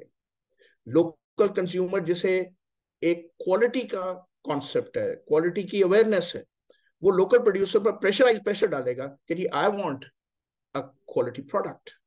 और फिर जब ये लोकल डिमांड कंडीशंस बेहतर होंगी तो नेचुरली हमारी जो प्रोडक्ट लोकली प्रोड्यूस होगी वो इंटरनेशनल कंपटीशन के लिए तैयार होगी. और इसी तरह फिर फर्म स्ट्रेटेजी है और स्ट्रक्चर है और राइवलरी है. ये 4 फैक्टर्स है बेटा जो कि पोर्टर के मुताबिक एक नेशनल एडवांटेज देते हैं, और ये नेशनल एडवांटेज फिर ट्रिकल डाउन करता है टू द इस टर्म के लिए this is an important factor. तो आई होप आप लोगों ने अभी या बाद में इसको नोट कर लिया है. मैं ये हरगिज नहीं कह रहा कि पेस्टल को प्रैक्टिस नहीं करना। मैं ये कह रहा हूं कि इन दोनों में से मेरे नजदीक ये है। जो इसका पहला पोर्शन है वो बहुत ही कंसेप्चुअल है, बाकी दोनों जो है बहुत टेस्टेबल पोर्शंस हैं, और पेस्टल बहुत ज़्यादा फ्रीक्वेंटली टेस्टेड है। पोर्टर्स डायमंड मॉडल टेस्टेबल है और चांसेस हैं इसके आने के। Then you have chapter 3 and that is the competitive environment. एक organization के इर्द गिर्द there are layers of environment. There is macro environment, there is competitive environment, और फिर है उसके अंदर उसकी internal environment. चैप्टर 2 बात करता है मैक्रो एनवायरनमेंट पे, और उसके दो मॉडल्स हैं। पहला मॉडल मैंने आपको बताया पेस्टल है, दूसरा मॉडल पोर्टर्स डायमंड मॉडल है, और ये दोनों आइडेंटिफाई करते हैं अपॉर्चुनिटीज और थ्रेट्स। और दूसरा है porters 5 forces model. This is for competitive environment, that is chapter 3। This is a very very testable portion.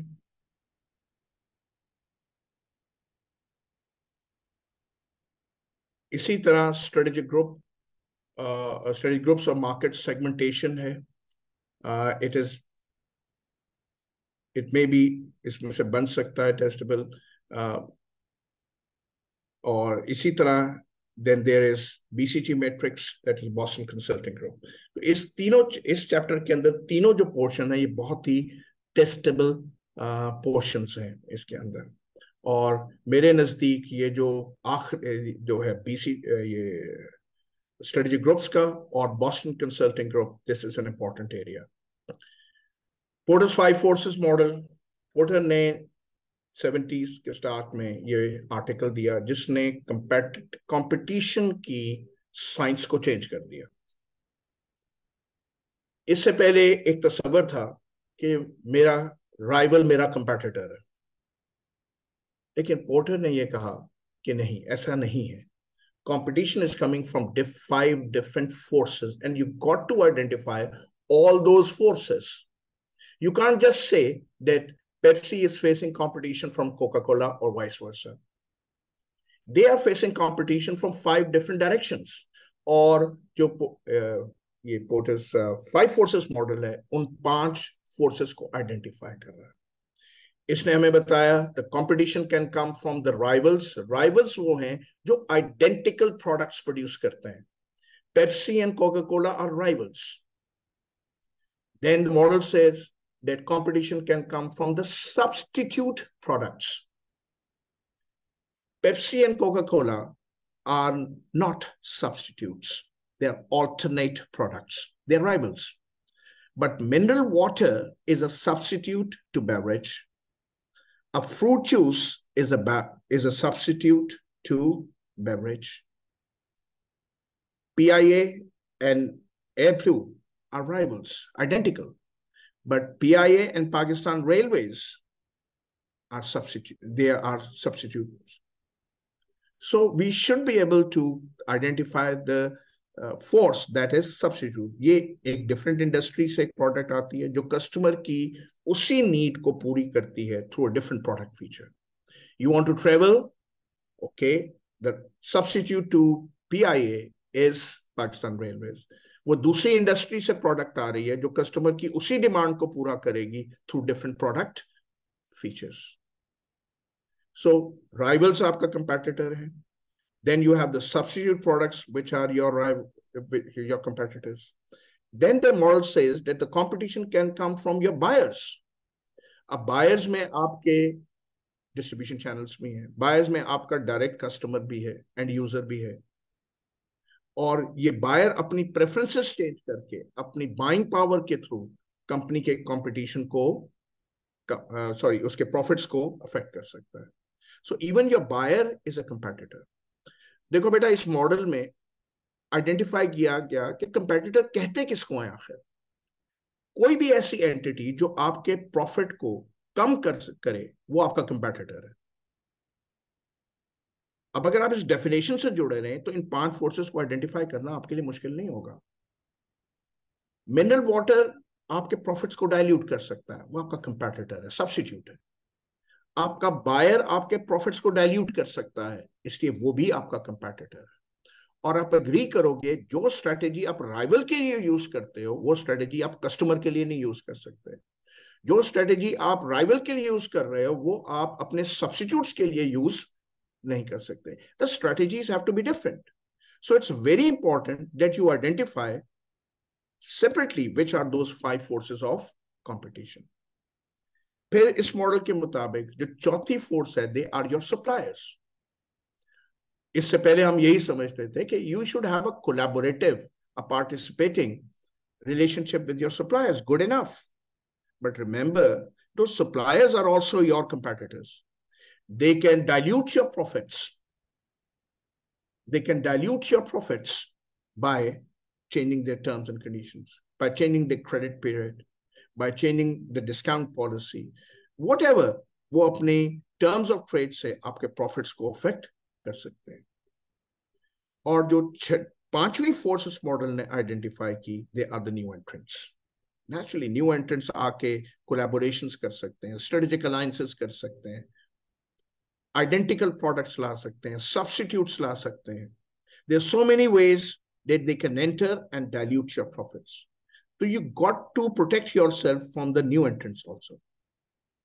तो यहां पर हमने आइडेंटिफाई किया इस मॉडल से 5 फोर्सेस से कि there are 5 forces of competition. तो यहां जो सिनेरियो आता है उसमें हमें यही कहा जाता है कि इन 5 फोर्सेस को आइडेंटिफाई कर दो और ये बता दो कौन सी फोर्स बार्गेनिंग पोजीशन में है, और फिर आपसे एक सजेशन भी ली जा सकती है कि बताइए how to counter that threat. तो 5 फोर्सेस मॉडल भी हमें बता रहा है कि हमारी कंपेटिटिव एनवायरनमेंट में जहां हम बार्गेनिंग पोजीशन में नहीं है वो हमारे लिए थ्रेट है, और जहां हम दूसरी फोर्स के अगेंस्ट एक बार्गेनिंग पोजीशन में है वहां पर हम एक अपॉर्चुनिटी में है।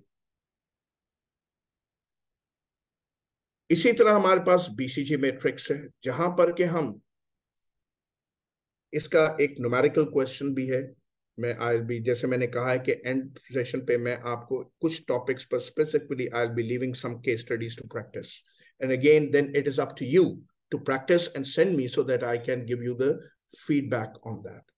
यहां पर बड़े आराम से बीसीजी मैट्रिक्स में एक न्यूमेरिकल क्वेश्चन भी बन सकता है। बीसीजी मैट्रिक्स आपके प्रोडक्ट पोर्टफोलियोज को इवैल्यूएट करता है on the basis of market share and growth rate. आपको फिगर्स दे दी जाती हैं अपने प्रोडक्ट पोर्टफोलियो की, उन फिगर्स की बेसिस पर आप उनके ट्रेंड्स को देखकर आइडेंटिफाई करते हो कि बीसीजी मैट्रिक्स में से is it a question mark, is it a star, is it a cash cow और is it a dog product.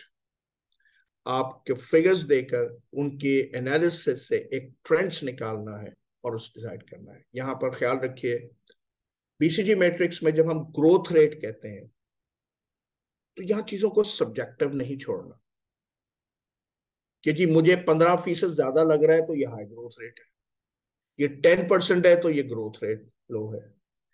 एक स्टैंडर्ड है that whenever the growth rate is greater than 10%, I repeat, whenever the growth rate is 10%, always consider it as high. Any growth rate less than 10%, whatever that rate might be, take it as a low growth rate. Kindly अपनी judgments पर नहीं जाना कि ये मुझे rate high लग रहा है या low लग रहा है।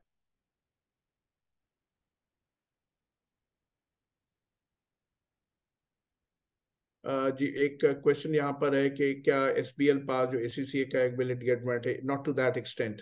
इसका पर्सपेक्टिव वाइड है और इसका जो क्वेश्चन पेपर का स्टाइल है वो भी different, so I don't think that will help that much to the students who have gone through SBL in ACCA. Then तो बेटा इसमें ये तीनों बहुत टेस्टेबल एरियाज हैं and there is every possibility कि इनमें से कोई एक मॉडल एग्जाम में पूछा जाए। Then you have chapter 4, that is capability analysis. और इसमें से अगर मैं ये देखूं तो जो सबसे ज्यादा टेस्टेबल पोर्शन आ रहा है दैट इज SWOT एनालिसिस, कि आपको फैक्ट्स दे दिए जाते हैं and you have to identify the strength, weaknesses, opportunities and threats. यहां पर आपको ये नहीं कहा जाता कि मॉडल्स अप्लाई करो, यहाँ पर उन मॉडल्स के कॉन्सेप्ट को लेते हुए, जो पेस्टल है, जो आपके पास डायमंड मॉडल है, आपके पास 5 फोर्सेस मॉडल है, और जो यहाँ पर स्ट्रेटेजिक कैपेबिलिटी के आपको कुछ मॉडल्स दिए गए हैं, उससे आपने डिटरमिन करना होता है what are the strengths and weaknesses. सबसे टेस्टेबल, फ्रीक्वेंटली टेस्टेड एरिया इसमें जो है दैट इज SWOT एनालिसिस। इसके अलावा इस बार 20 समर 23 के पेपर में this is what was covered by the examiner, the value chain analysis.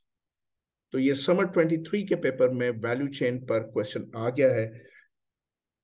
यहां उसने कहा कि आइडेंटिफाई कर दो प्राइमरी एक्टिविटीज को और सेकेंडरी एक्टिविटीज को, और उसने कुछ सजेशंस भी उसमें डिमांड की कि हम किस तरह इसको बेहतर कर सकते हैं। मेरे नजदीक इस चैप्टर में से इस वक्त जो सबसे इंपॉर्टेंट एरिया है that is these critical success factors and KPIs। Specially जो फूड इंडस्ट्री है, उसकी मुनासबत से आपसे सवाल किया जाए कि आपसे बताइए what are the critical success factors, और आप इसका क्या KPI रखना चाहेंगे। I am sure you people have this knowledge what is the KPI। आप ये जो क्रिटिकल सक्सेस फैक्टर है, इसमें परफॉर्मेंस को मेजर करते हो, और वो कि जिससे आप इसको मेजर करते हो, जिस तरीके से, उसको आप कहते हो दैट इज योर की परफॉर्मेंस इंडिकेटर। तो आपसे एक क्वेश्चन दिया जाए आपको कि what are the critical success factors and what are it's KPIs. Again, I'll be leaving you one question in my last session on to identify those critical success factors and to identify what possibly could be the KPIs. फिर इसी के अंदर एक Johnson and Sholes की 6 step approach है, बहुत testable है, और एग्जामिनर इसको नैरो डाउन कर सकता है कि आप क्रिटिकल सक्सेस फैक्टर जब डिटरमिन कर रहे हैं, आइडेंटिफाई कर रहे हैं, तो JS की जो अप्रोच है उससे आइडेंटिफाई करें how to use your critical success factors. वो इसको ओपन ना छोड़े और उसको नैरो डाउन कर they using Johnson and Sholes approach. इसी तरह बेंचमार्किंग है। अब मेरी बात को बहुत गौर से सुनना है आपने। यहां ये इस चैप्टर जो बेंचमार्किंग है, जो चैप्टर 4 में है, इसको रिलेट कर सकता है, जरा गौर से देखिएगा, to chapter 1 that is Johnson and Sholes model for strategy formulation.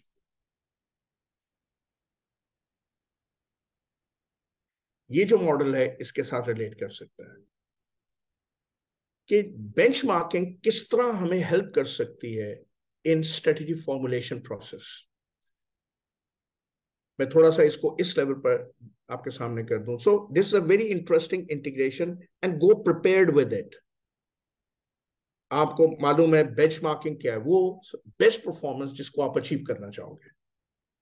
How do you use it in strategic position analysis, which is the first stage of strategy formulation according to GSW? इसमें आप environmental analysis कर रहे हैं, इसमें हम opportunities और threats identify कर रहे हैं। तो इसमें benchmarking कैसे help out होती है? बहुत आसान है। अगर मैं किसी चीज को strength कह रहा हूं, तो there has to be a benchmark कि अगर ये उससे ऊपर है तो ये मेरी strength है। अगर मेरी रिसोर्स की कैपेबिलिटी उस बेंचमार्क से नीचे है तो इट इज माय वीकनेस। तो स्ट्रेटेजिक पोजीशन एनालिसिस मुझे बेंचमार्किंग कैसे हेल्प करती है? It helps me to identify what are my strengths and what are my weaknesses. If my resource capability is above that benchmark, I can regard it as my strength. If it is below, it is regarded as my weakness. Then we have the strategic choices. Strategic choices में इस level पर मेरे पास है porters generic strategies. पहली porters generic strategy जिन लोगों ने इसको prepare किया हुआ है that is the cost leadership. अगर मैं कह रहा हूं कि मेरी स्ट्रेटेजी कॉस्ट लीडरशिप है, तो मेरे पास एक बेंचमार्क होना चाहिए। What is the cost of that benchmark? In order to claim that I am cost leadership, my cost should be less than that benchmark. I can not claim my self to be a cost leader if my cost is above that benchmark. If I say differentiation is my generic strategy, I must have a benchmark. What is the differentiation of my competitor product? My differentiation has to be unique. It has to be better than my competitor. वो जो benchmark है उससे ऊपर जाऊंगा तो I can claim yes, my strategy is differentiation. Other than it is not. Then the third stage of strategy formulation is strategy implementation, strategy into action. Naturally, I have my performance benchmarks.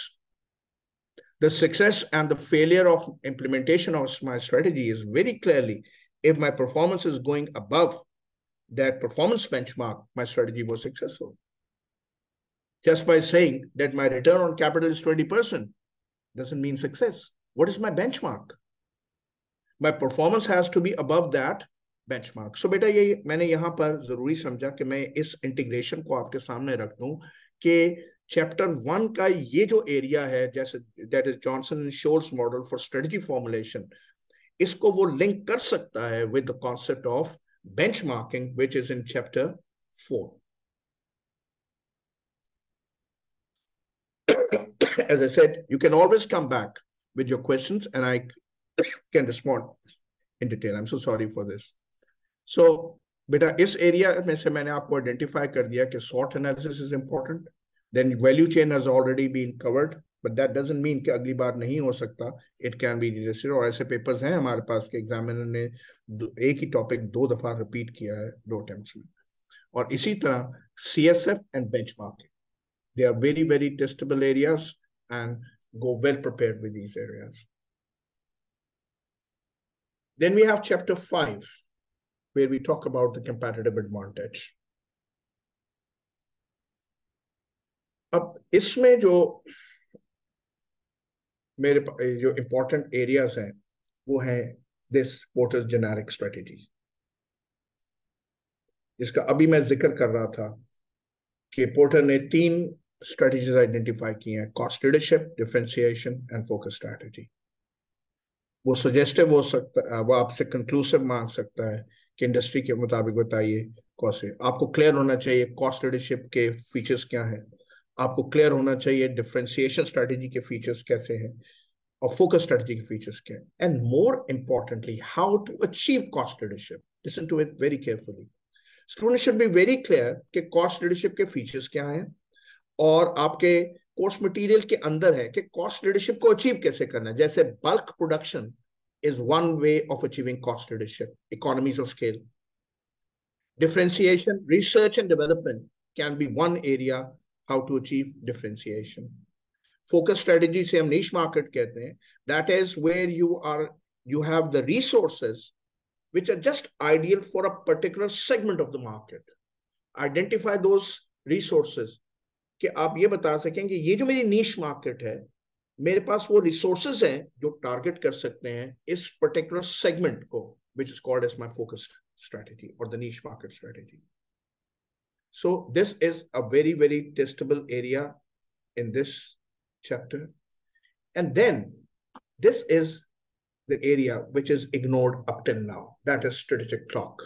Go prepared with it. This is ignored and this is very, very testable.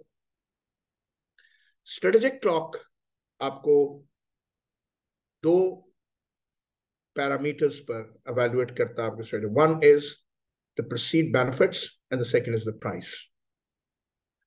और वो कहता ये है कि you have to make options. What sort of perception you want to create your product and what should be the price range.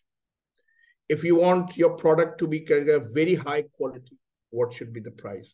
So you have to really decide a mix of these two with the help of this strategic clock. What is the perceived feature of the product, value addition of the product, and what should be the price for that product? It can also help you identify where is your competitor.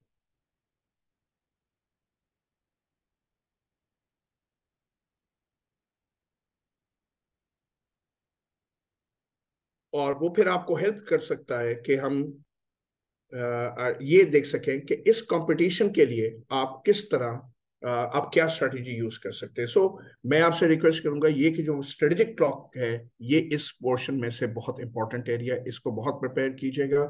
And you can always come up with your question if you want in that particular area. As I said, in this, my objective is not to go through the entire theory. My objective to identify, to bring it more exam focused, what are the areas, और जो past papers हैं उसको review करना कि what is the right approach. Naturally, in these 3 days, I cannot go through the entire theoretical concepts here.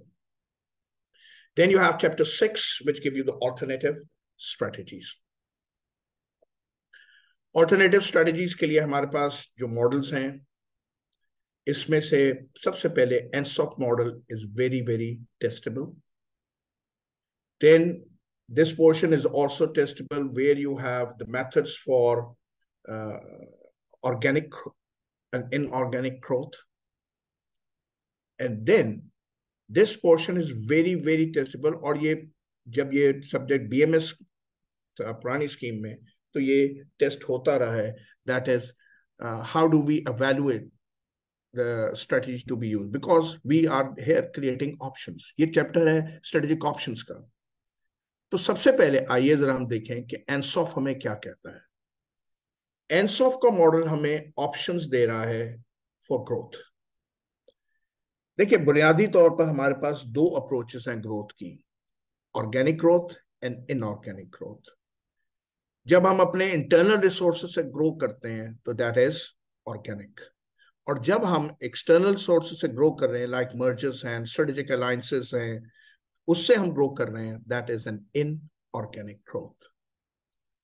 ENSOF हमें ये कहता है कि आपके पास 4 डायरेक्शंस हैं ग्रोथ की, और उस मैट्रिक्स पे वो 2 पैरामीटर्स ले रहा है उन 4 डायरेक्शंस को आइडेंटिफाई करने के लिए, एक मार्केट और दूसरा प्रोडक्ट। जब आप ग्रो करते हैं एग्जिस्टिंग मार्केट में with the existing product, existing market, existing product, your strategy is called as market penetration. आप एग्जिस्टिंग मार्केट में ही पेनिट्रेट कर रहे हैं। आपके पास कोर्स में जो मटेरियल है बहुत क्लियर होना चाहिए, मार्केट पेनिट्रेशन कब की जाती है? जब एग्जिस्टिंग मार्केट में ग्रोथ अवेलेबल हो, जब आपकी प्रोडक्ट कस्टमर की नीड के मुताबिक हो, जब ग्रोथ अवेलेबल हो, आपकी प्रोडक्ट नीड के मुताबिक हो, then you decide for market penetration, that is existing product, existing market. अब इसके बाद आपके पास दूसरा उसने मॉडल दिया कि ये भी आप दूसरी डायरेक्शन ये है कि you can go to new market with existing products. So it is new market, existing products. Now that is market development. A new market with existing products. A new market in existing products. You can either decide to go organic growth and you can go for inorganic growth. अब नई market में जा रहे हैं, एक strategic alliance के साथ चले जाइए, इनऑर्गेनिक ग्रोथ। अपने रिसोर्सेज से जाएंगे, टाइम लगेगा, एक्सपेंसिव होगा, that is organic growth. So ENSOF model की यही खूबी है कि वो 4 डायरेक्शन देता है और कहता है कि हर डायरेक्शन को आप ऑर्गेनिक ग्रोथ से भी पूरा कर सकते हैं और इनऑर्गेनिक ग्रोथ से भी पूरा कर सकते हैं। Then the third option given by ENSOF is that is product development. That is where you go for new products in the existing market. Like एक बाइसिकल वाली कंपनी एक एक्सरसाइज बाइसिकल बनानी शुरू कर दे। Now this is a new product for the existing market. तो अब यहां पर अगेन आपके पास 2 ऑप्शंस हैं कि आप इस प्रोडक्ट डेवलपमेंट को या तो आप ऑर्गेनिक ग्रोथ से पूरा कर लो या इनऑर्गेनिक ग्रोथ से पूरा कर लो। Then the last and the most challenging direction which this model ENSOF has identified, that is diversification. Please do not confuse diversification with differentiation. मैंने ये गलती देखी है बच्चों को लिखते हुए कि वो डाइवर्सिफिकेशन के बजाय डिफरेंशिएशन का लफ्ज यूज कर लेते हैं। Diversification is the most challenging, where you go into new products with new markets. So I repeat, existing product, existing market, this is market penetration. New market, existing products. New market, existing products, that is market development. New products, existing market, new products. So this is product development. And when you have both new products and new markets, now this is where you go for diversification. And in case of diversification, again, you decide whether you want to go with organic growth or you want to go with an inorganic growth. It all depends upon you. So beta, it is a very, very testable area. और फिर इस portion में अगर आप आए तो यहाँ ये जो गार्नियर का मॉडल है ये एग्जाम में पूछा जा चुका हुआ है, but not frequently tested. Garnier का ग्रोथ मॉडल क्या कहता है कि एक बिजनेस जो है वो एक ग्रोथ प्रोसेस में से गुजरता है, और जब वो एक ग्रोथ फेज में से गुजर रहा होता है, it start experiencing certain type of crisis. So creation of those crises, and then those crises are solved, and then those crises and their solution helps the business to move into the second growth, into the second phase. And in the second phase, then again, at certain level, you again start experiencing a different type of crisis from phase one. अब इस stage पर जो crisis arise होता है, again we find solutions. That crisis and then there solutions help the business to move into the third phase. और third phase में फिर एक स्टेज पर आकर अब बिजनेस एक नई तरह के क्राइसिस फेस करना शुरू करता है. ये क्राइसिस फेज 2 से डिफरेंट है, ये क्राइसिस फेज 1 से डिफरेंट है, इनके सॉल्यूशंस डिफरेंट हैं, और फेज 3 में जाकर फिर हम उस क्राइसिस के सॉल्यूशंस लेते हैं, and then it moves on to the next phase. So Garnier ने 5 डिफरेंट फेजेस डिफाइन किए हैं. Each stage ends up with certain crisis. We find solutions, and when the crisis and solutions are there, it takes us into the next stage. So बेटा Garnier का जो growth model है ये exam में आ चुका हुआ है, और जब हम पास्ट पेपर्स कल परसों डिस्कस कर रहे हैं तो ये मॉडल और डिटेल से आपके सामने रिवाइज हो जाएगा, क्योंकि सॉल्यूशन में मैं फिर इस मॉडल की रिवीजन भी आपके सामने कर रहा हूं. फिर जैसे मैंने आपको कहा कि ये जो एरिया है सैफ, कि हम एक स्ट्रेटेजी को, जो आपने स्ट्रेटेजिक ऑप्शंस दी हैं, आपके पास ऑप्शंस थी market development, product development, diversification, इसमें से विच इज द बेस्ट, उसके लिए आप ये एक फ्रेमवर्क यूज करते हो, that is Saif. That is suitability, acceptability and feasibility.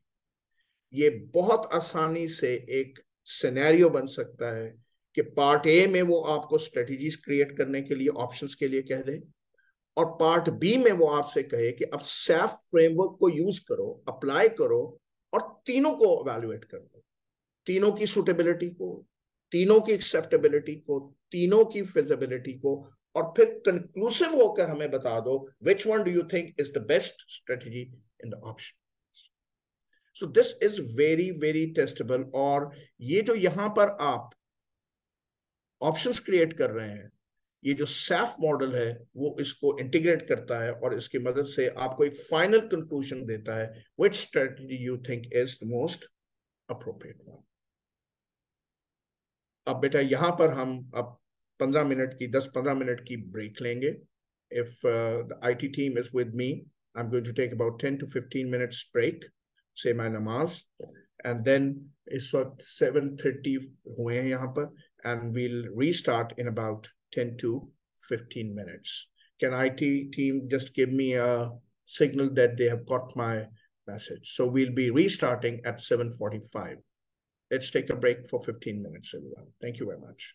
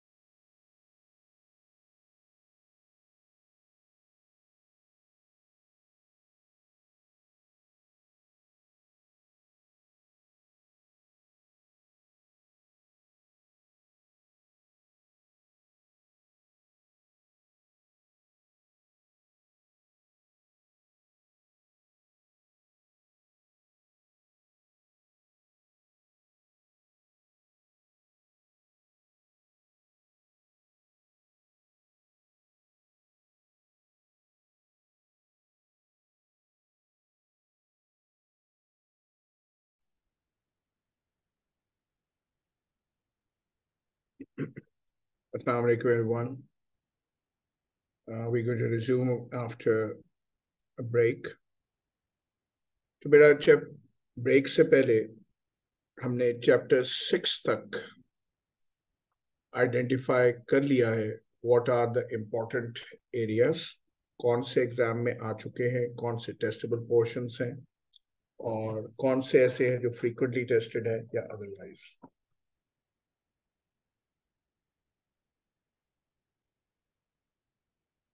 Now, chapter 7 is on change management. इसमें से ये ज्यादातर जो लोग अगर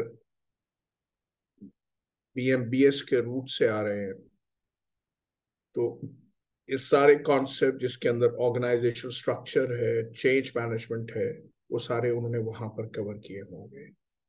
आई डाउट के इस लेवल पर उन एरियाज को दोबारा टेस्ट किया जाएगा. But as I said, it does not mean that we should not go through this material. We should still go through that.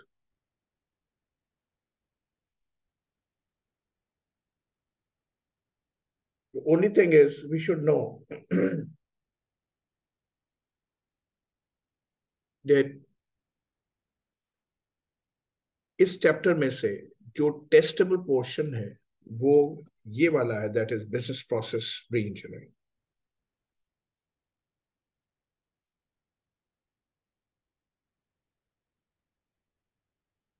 Business process री-इंजीनियरिंग है जहां पर हम प्रोसेस को रेडिकली चेंज करते हैं to get quantum improvement in the results.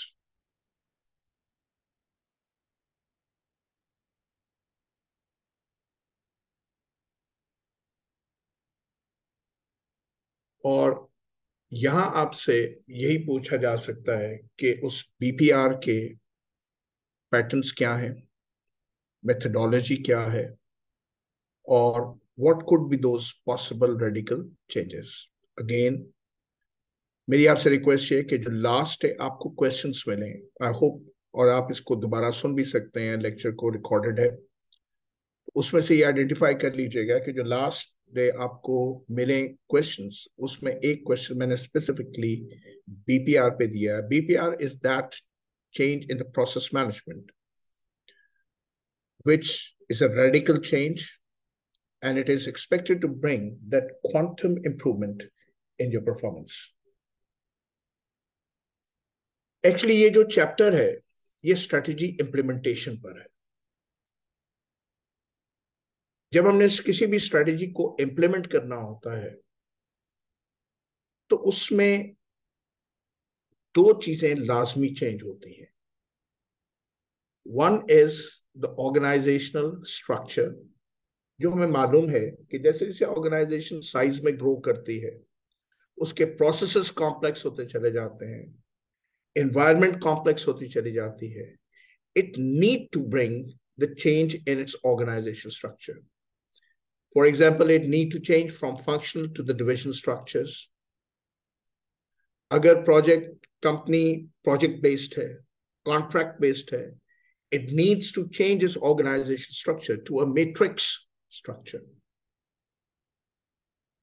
So पहले जो strategy implementation के लिए चेंज है that is the organisational structure. और दूसरा जो चेंज है बेटा that is in the business processes, the way we operate. और इसके अंदर एक जो टाइप ऑफ चेंज है that is BPR. That is a radical change in processes to bring radical to radical performance.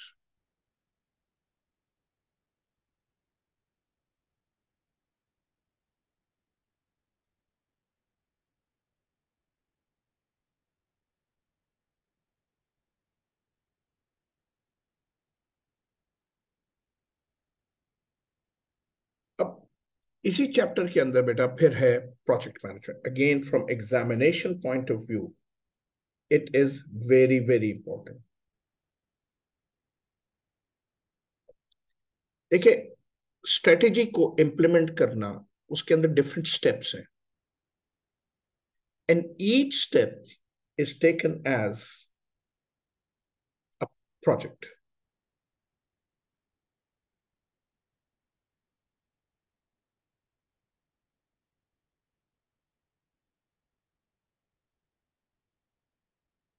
तो इसी चैप्टर के अंदर इसी मुनासबत से स्ट्रेटजी इंप्लीमेंटेशन के साथ प्रोजेक्ट मैनेजमेंट को शामिल किया गया है।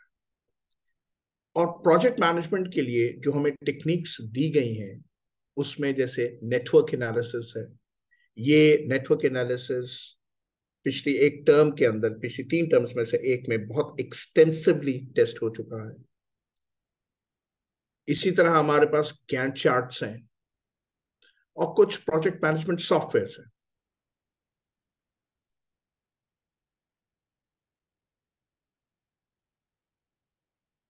तो यहां पर it is again a very testable portion area, that is your these techniques that we use for project management, like Gantt charts, or we have these PERT CPM network analysis, how to construct that critical path analysis chart, how to develop that PERT network analysis. Again, जब हम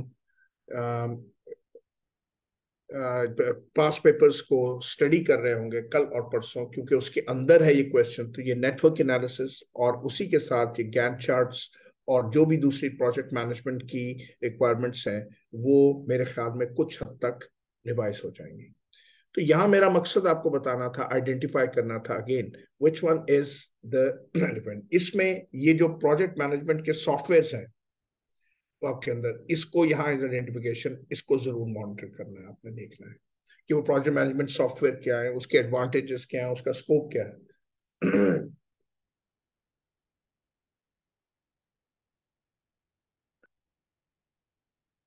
तो ये जो chapter है बेटा, ये actually strategy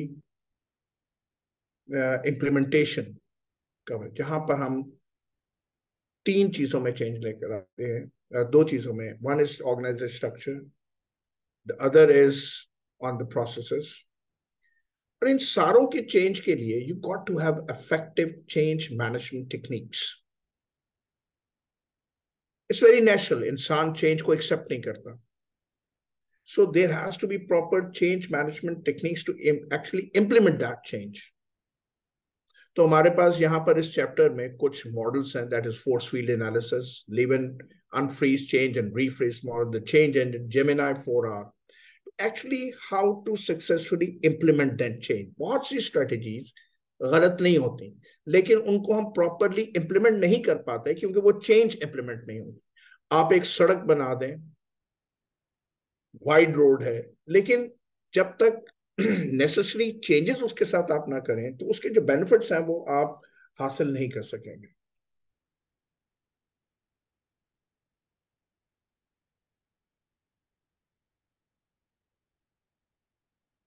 इसके बाद बेटा हमारा जो चैप्टर है that is on risk management.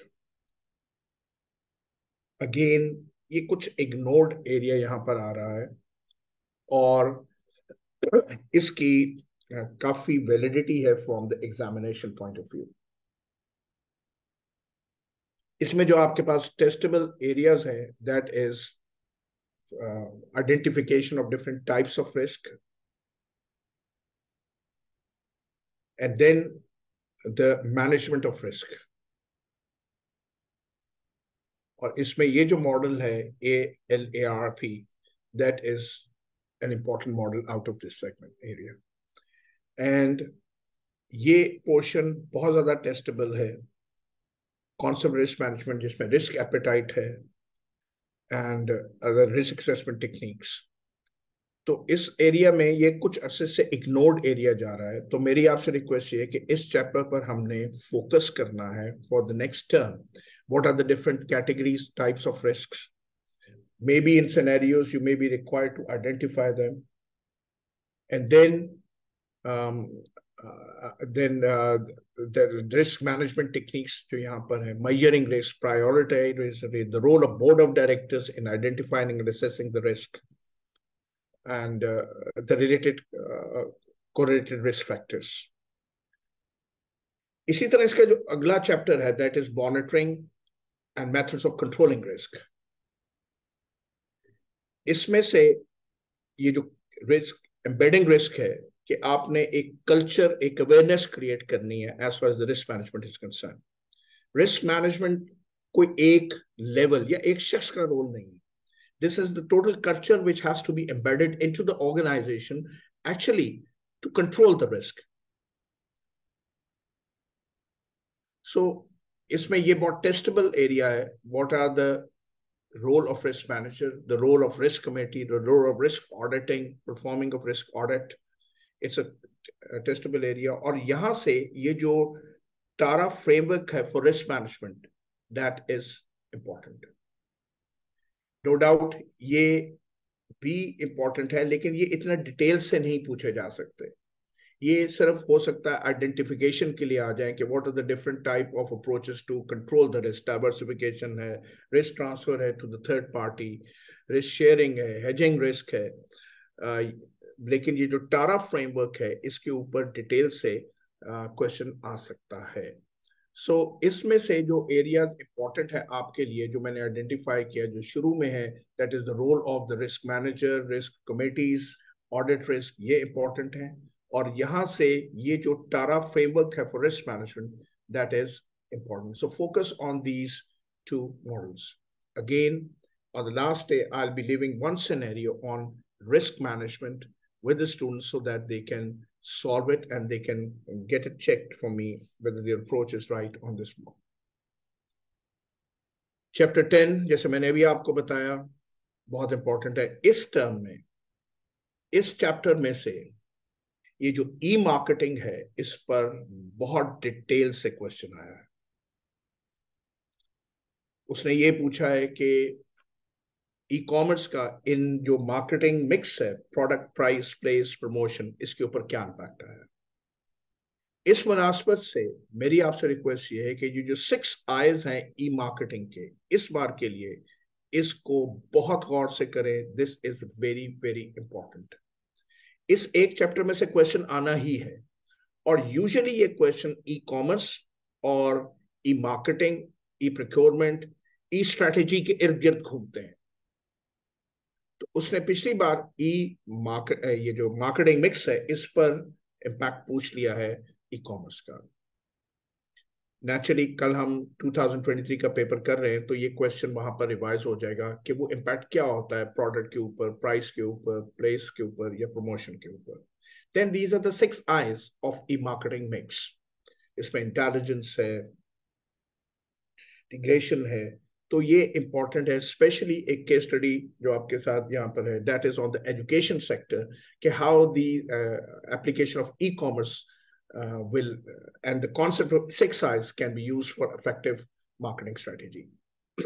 So यहाँ पर ये important area है 6 I's का. मेरी रिक्वेस्ट है कि इसको बहुत thoroughly और अच्छी तरह से clear concept के साथ इसको prepare करें. And then there is another important area in this is e-branding. देखिए, जैसे मैंने आपको कहा, इस चैप्टर में से एक क्वेश्चन जरूर आना है. तो इस बार जो क्वेश्चन एरियाज इंपॉर्टेंट, मैं आपको वो आइडेंटिफाई कर रहा हूँ. 6 eyes and then you have E branding. And then an important area is IT control. और आईटी कंट्रोल में से जो कॉबेट का मॉडल है, इसको जरा गौर से देखिएगा.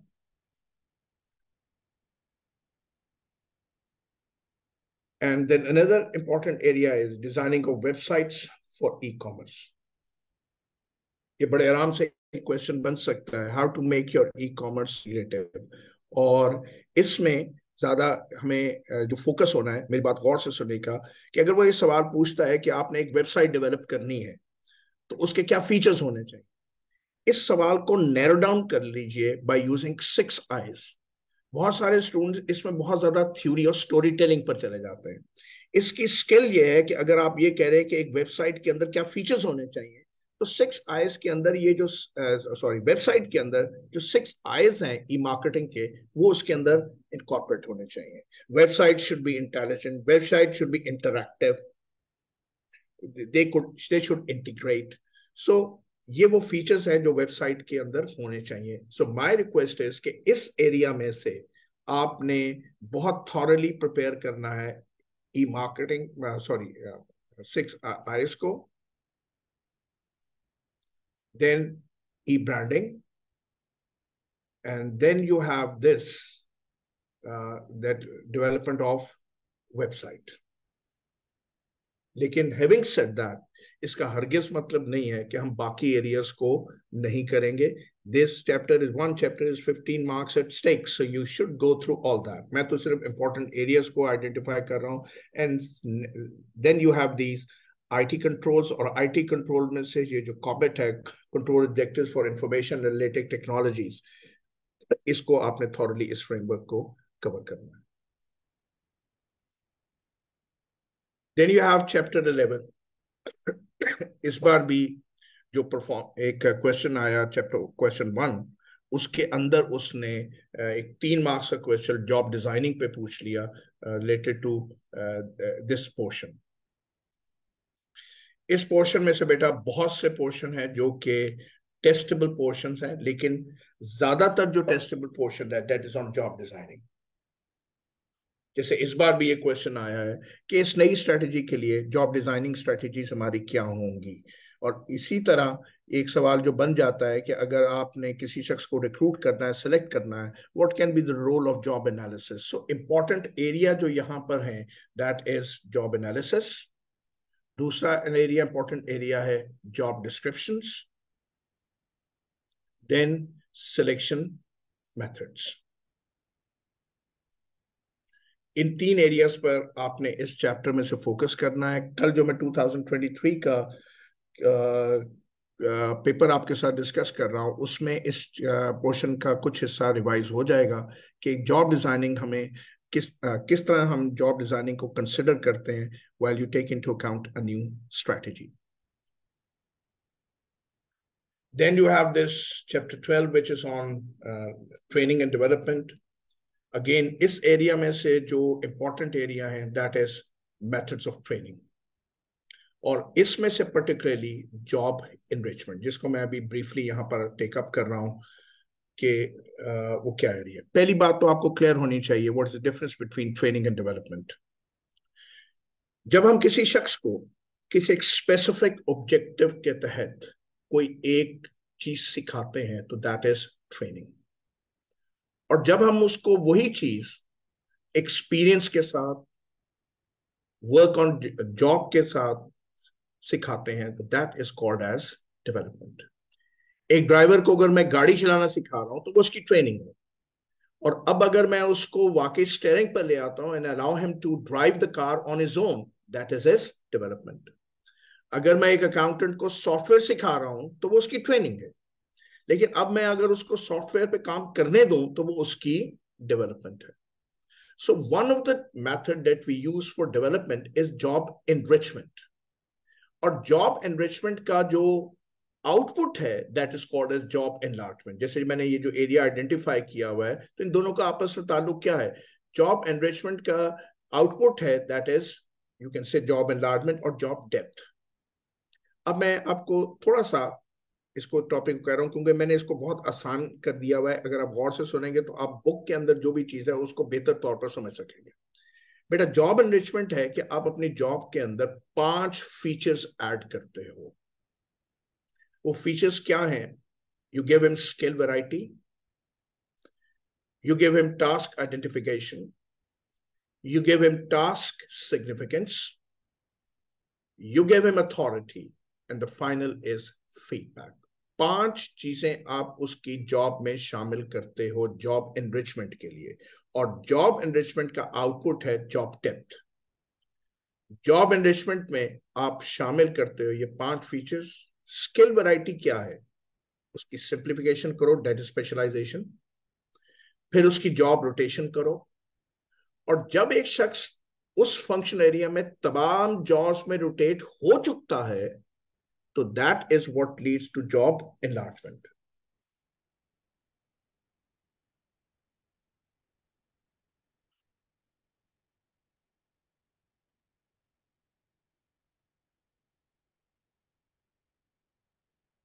तो जॉब एनरिचमेंट में पहला है स्किल वैरायटी. उसकी पहले सिंप्लीफिकेशन करो, स्पेशलाइजेशन. फिर उसको रोटेट करो, दैट इज मल्टीपल स्किलिंग. और फिर उसकी जॉब एनलार्जमेंट तक उसे ले जाओ. जॉब एनलार्जमेंट है a person is capable of performing all the task with in the functional area. That is the first thing in job enrichment, that is skill variety. बेटा फिर स्किल वैरायटी के बाद है जॉब आइडेंटिफिकेशन. जॉब आइडेंटिफिकेशन है कि आप एक शख्स को एक कॉन्शियस फीलिंग दो that his job is important to achieve organisational objectives. उसको उसकी सिग्निफिकेंस पता होनी चाहिए उसकी टास्क की. How does it help the company in achieving it's objective. That is task identification. फिर टास्क सिग्निफिकेंस. टास्क सिग्निफिकेंस है कि हर शख्स को एक कॉन्शियस फीलिंग दो कि उसकी टास्क परफॉर्मेंस इंपॉर्टेंट है for the performance of the other person. Task identification था job is important for the organisation objective, और जॉब टास्क सिग्निफिकेंस है that is job is important for the performance of the other. तो job enrichment के लिए दूसरी दो चीजें जो आपने और करनी है, that is task identification and task significance. चौथी चीज जो आपने शामिल करनी है जॉब एनरिचमेंट के लिए, that is give him authority, autonomy. Give him authority to take relevant decisions related to the job. हम अथॉरिटी को यह समझते हैं किसी को काम करने का इख्तियार, नो डाउट, लेकिन काम करने के इख्तियार के साथ उसे डिसीजन मेकिंग का इख्तियार is the real thing for development.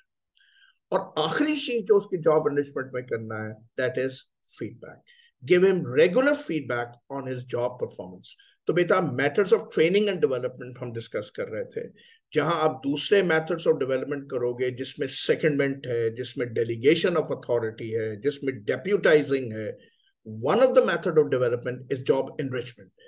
That is probably the most detailed thing in this area, and that is why I'm emphasizing on that they may be targeted by the examiner, that how job enrichment can be used for motivational development. 5 चीजें उसमें add करनी है, that is skill variety, then you have to go for task identification, then task simplification, then you have authority, autonomy, and the 5th is feedback. इसी के साथ methods of training है और theoretical सा टॉपिक है. लेकिन इसमें जो एक और इंपॉर्टेंट एरिया जो टेस्टेबल हो सकता है, that is the training needs, identification of training gaps. मैं यहां पर आपको इसको थोड़ा सा एक ब्रीफ कर दूं एग्जामिनेशन पॉइंट ऑफ व्यू से. देखिए 2 जावियों से इसको एग्जाम के लिए आपने प्रिपेयर करना है. इसको how to assess the training needs. पहला जाविया, जब आप किसी शख्स को सेलेक्ट करते हो तो आप उसका प्रॉपर एक सिलेक्शन प्रोसेस में से उसे गुजार रहे हैं, और नेचुरली उसके सिलेक्शन स्कोर्स इतने अच्छे थे कि आपको ये बात पता चल गया कि this is the best candidate and he should be selected. तो एक तो आपके पास उसके सिलेक्शन स्कोर्स आ गए. अब है उसकी परफॉर्मेंस अप्रेजल. अब परफॉर्मेंस अप्रेजल में आपने उससे ये कंपेयर किया कि सिलेक्शन स्कोर्स क्या थे और परफॉर्मेंस स्कोर्स क्या थे. अगर उसके सिलेक्शन स्कोर अच्छे थे लेकिन परफॉर्मेंस स्कोर अच्छे नहीं है, दैट मींस जो सिलेक्शन क्राइटेरिया था वो सही नहीं था. उसने आपको एक सही शख्स सेलेक्ट करके नहीं दिया. अब नेचुरली यहां आइडेंटिफाई हो जाएंगे उस शख्स की ट्रेनिंग नीड्स. अब वो क्या गैप रह गया उसके परफॉर्मेंस के अंदर कि वो उसके स्कोर मैच नहीं कर रहे, उसके सिलेक्शन स्कोर्स आए थे, परफॉर्मेंस स्कोर्स डिफरेंट है. एक गैप आइडेंटिफिकेशन हो जाती है, where is the training gap. हमें उसको क्या एडिशनल ट्रेनिंग प्रोवाइड करनी है to ensure that his performance gets up to the mark and matches the selection criteria. तो इसमें जो इंपॉर्टेंट एरियाज हैं बेटा वो मैंने आपको आइडेंटिफाई कर दिए. एक इस चैप्टर में आपने फोकस करना है how to assess the training needs, what are the benefits of training and development. दूसरा आपने यहां पर इस एरिया में फोकस करना है जॉब डिजाइनिंग, जो कि इस बार के पेपर में भी आया, और स्पेशली आपने इसमें फोकस करना है वो मेथड डेवलपमेंट का जो डिटेल में है, दैट इज जॉब एनरिचमेंट. इसके अलावा आपको और मेथड्स भी पता होने चाहिए थ्योरेटिकली, जैसे सेकंडमेंट है, जैसे डेप्यूटाइजिंग है, डेलीगेशन है, वो भी आपको पता होना चाहिए, लेकिन जॉब एनरिचमेंट को आपको डिटेल में देखना है. Then we have the management challenges. There's performance appraisal. इस एरिया में जो important concepts हैं, that is appraisal process. इस एरिया पर आपने फोकस करना है theoretical, लेकिन once you have the theoretical background, expression is not very difficult, but this is where you have to focus, that is the appraisal process. And the other is the incentives and the rewards. Baki areas, they are very conceptual, but these are the two areas which are very, very testable areas in this chapter. Then you have business operations management, again, very, very important for the next term. और इसमें एक ने कितने ही areas हैं जो बहुत testable हैं. And I think ये इस portion में से probably next term के लिए एक बहुत important chapter होगा आप लोगों के लिए. Business operation management में आपका focus होना चाहिए on this inventory management technique, that is JIT, just in time system. इसमें आपको पता होना चाहिए what are the practical implications of JIT, what are the different JIT techniques, what are the problems with JIT, what are the information requirements of JIT. So focus on this area, that is just in time. For example, they may take the example of car maintenance or car garage workshop where you need spare parts for maintenance of cars. How do you think in that the just-in-time system can help you in improving your efficiency? For example, they may refer it to automobile industry where they have gone for outsourcing and different parts are manufactured in different other companies. And you got to ensure that all those outsourced activities must reach you, get to you in just in time. So this is an important area out of this chapter. Then you should know what are the other production management systems that you can use to effectively manage your production operations. You have MRP1, MRP2. You should know what is the difference. Basic difference was between MRP1 and MRP2. MRP1 was just focusing on the material requirements, whereas MRP2 now focuses on all the resources which are required in the operation areas. So as I said, you should have the concepts of these softwares. And then you have this quality management. This is again a very testable area. What is the importance of quality? What are the quality related costs? What is the concept of TQM? And how TQM can be compared with JIT?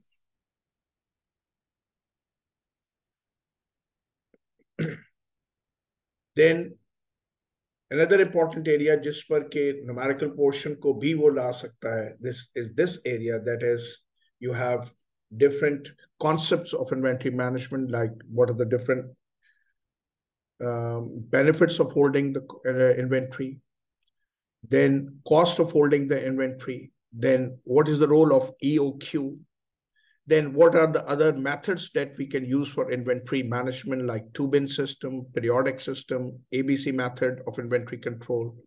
This is again a very, very testable area in this portion. As I said, this, and जिस तरह का trend चल रहा है, जैसे अभी e-marketing पर उसने कहा, again, this could be very important area, and that is e-procurement.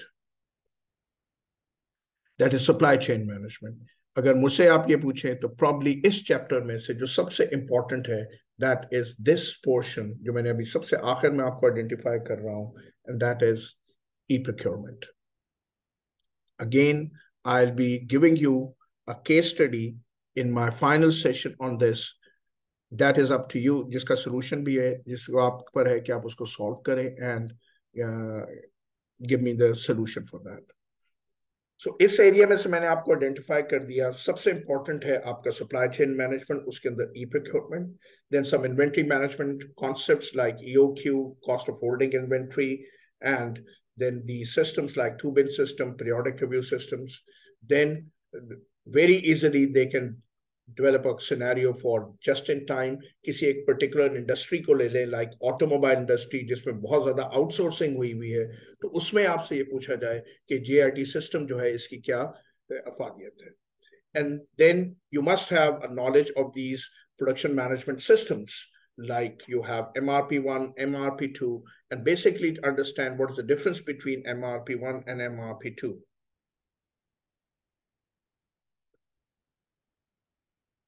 And then you have this quality management systems, especially what are the quality related costs, what are the concept of TQM, and how TQM could be applied compared with JIT. Naturally, JIT में जो quality का concept है वो ज़्यादा हमारे supplier की तरफ shift हो जाता है rather than on the producer. But how you can compare TQM with JIT, this is an important area in this part. Then the marketing essentials. Again, इस बार इसमें से एग्जामिनर ने बहुत डिटेल में प्रोडक्ट लाइफ साइकिल को test कर लिया. This one. और ये एरिया उसने इनडायरेक्टली टेस्ट कर लिया है कि आपको एक ट्रेडिशनल मार्केटिंग मिक्स दिया और उसने इससे पूछ लिया है कि बताइए इसका क्या इम्पैक्ट है on e-commerce on these marketing mix. Product strategy पे क्या इफेक्ट होगा, लाइक प्रोडक्ट्स ग्लोबलाइज हो जाते हैं, प्रोडक्ट्स कस्टमाइज हो जाते हैं, ई कॉमर्स का हमारे प्राइस स्ट्रेटेजी पे क्या इफेक्ट होगा. तो मेरा नहीं ख्याल कि ये इसको दोबारा वो रिपीट करेगा, but again having said that you should have a very good knowledge of these marketing mix. इसको ज्यादातर आजकल जब टेस्ट किया जा रहा है डिफरेंट प्रोफेशनल कोर्सेज में, तो इन ट्रेडिशनल मार्केटिंग मिक्स के ऊपर एप्लीकेशन पूछी जा रही है आईटी की. जैसे मैंने आपको ऑलरेडी आइडेंटिफाई कर दिया उस चैप्टर 10 के अंदर कि वो जो 6 आईज हैं वो इस टर्म के लिए आपके लिए बहुत इंपॉर्टेंट है, और इसने ऑलरेडी ये दोनों पोर्शंस बहुत डिटेल में पूछ लिए हैं. That is marketing mix and the product life cycle. Then you have financial and non-performance measurement. इसमें जो आपके सबसे important area है बेटा, these are these financial ratios. मैं आपके साथ जो थर्ड सेशन है उसके अंदर एक क्वेश्चन आपके साथ ले रहा हूं. That is the ratio analysis. As I said, your job is not to calculate the ratio. Your job is to give the interpretation of those ratios. Your job is to tell me कि उस ratio का जो भी उसके results हैं उस organisation की performance पर क्या इफेक्ट है. Your job is to give a performance analysis of the company based on those ratios. Just don't calculate the ratio. इसी तरह नॉन फाइनेंशियल परफॉर्मेंस इंडिकेटर्स है, अभी उसमें मैं थोड़ी देर बात कर रहा हूँ. और यहाँ पर ये जो फैक्टर मैं पहले ही आपको आइडेंटिफाई कर चुका हूँ, that is critical success factors and KPIs. ये मैं ऑलरेडी आपको आइडेंटिफाई कर चुका हूं. लेकिन इस पोर्शन में से जो अभी तक एक इग्नोर्ड पोर्शन जा रहा है, and I am also surprise कि वो अभी तक टेस्ट क्यों नहीं हो रहा, and that is this balanced score card. My recommendation is go through this balanced scorecard very thoroughly, and you should have a very good approach on this. Taking into this thing in account, I'll be giving you one of the case studies on this balanced scorecard. In total, beta, third session mein, I'm giving you about 15 to 20 scenarios on these important areas. One of them is on this balanced scorecard approach.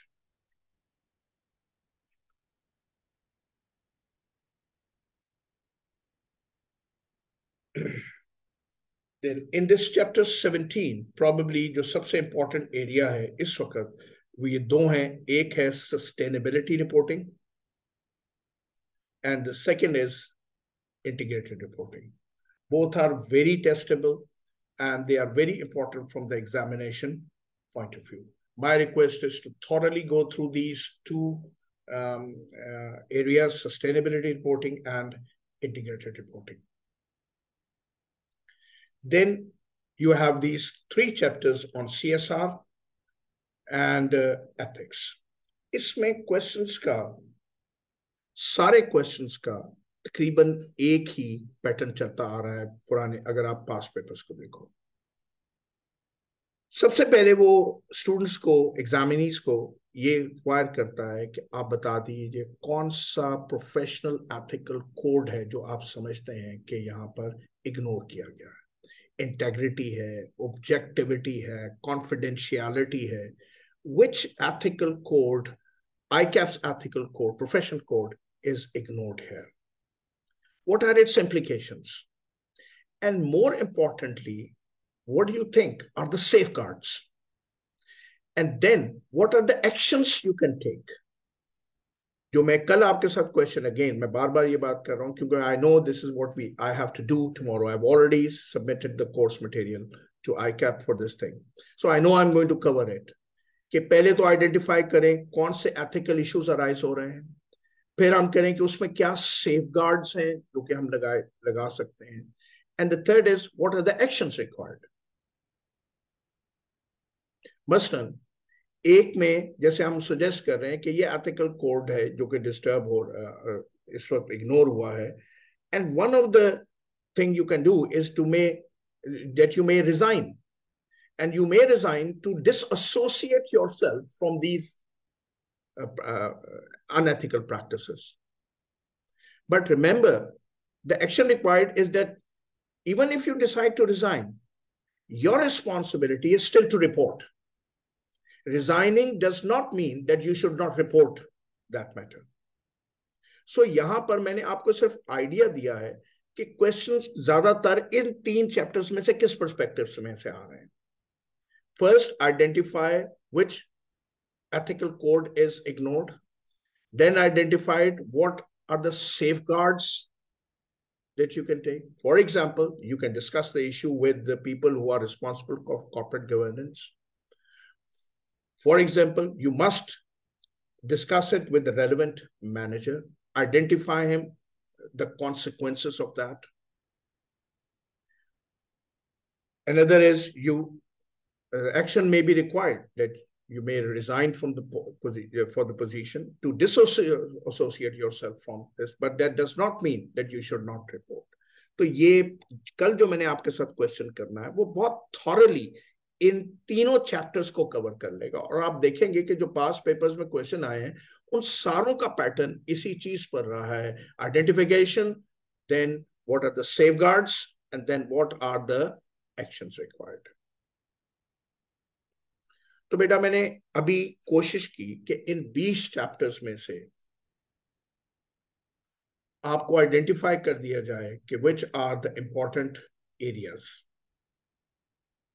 In 10 chapters में से which are the important areas. मैंने आपको grouping explain कर दी और ये भी identify कर दिया कि सक्सेस कहाँ है, that is work smart.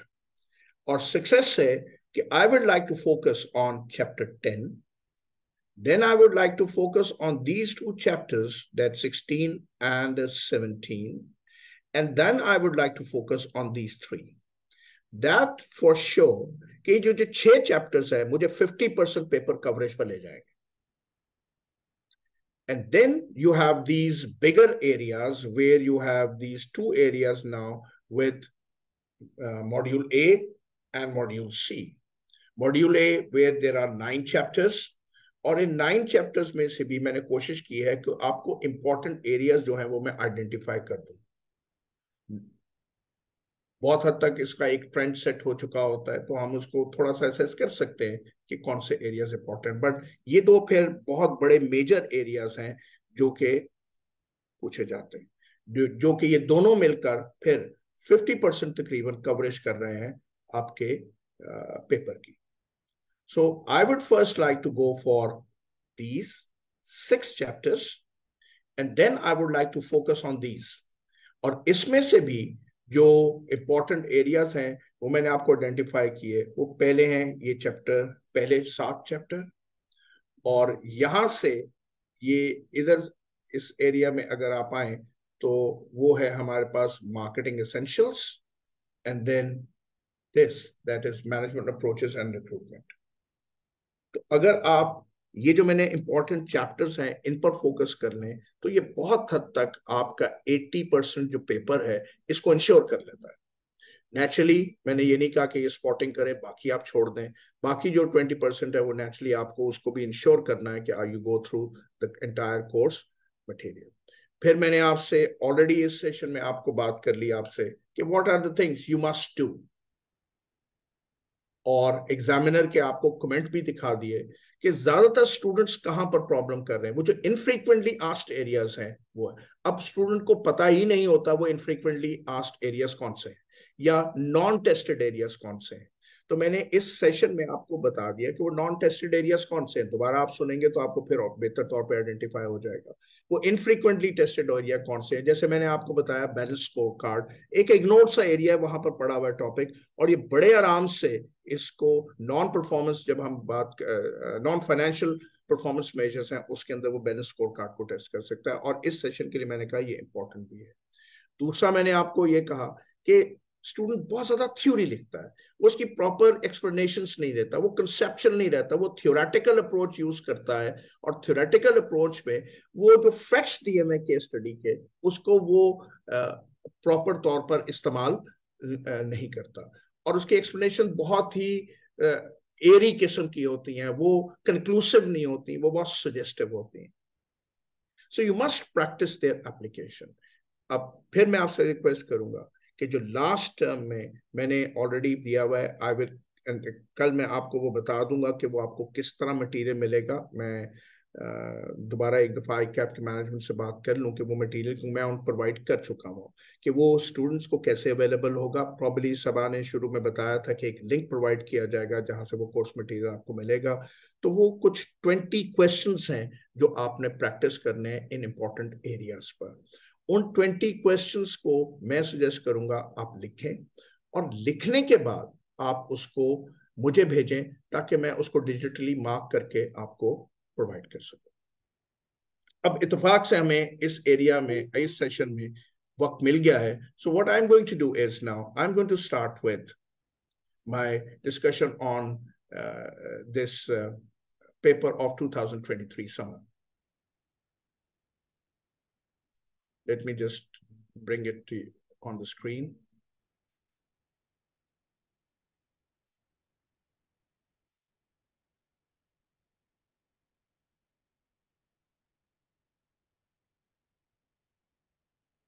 So I'm going to start with review of summer 23 paper.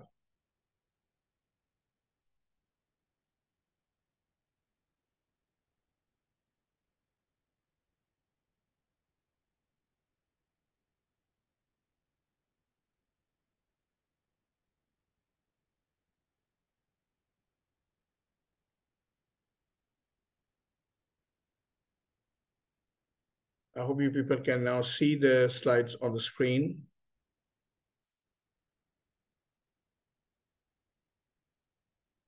मैं ऑलरेडी आपको एग्जामिनर के ये कमेंट्स दिखा चुका हूं। इसमें जो पहला चैप्टर क्वेश्चन था that was on 7 P's of marketing mix. I hope you people have the paper available with you. If not, it will be better if I can defer it till tomorrow.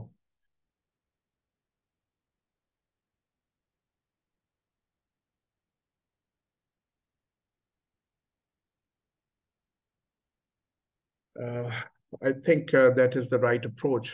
बेटा मैं मेरे ख्याल में इसको जो discussion है उसको कल पे ही रखूंगा।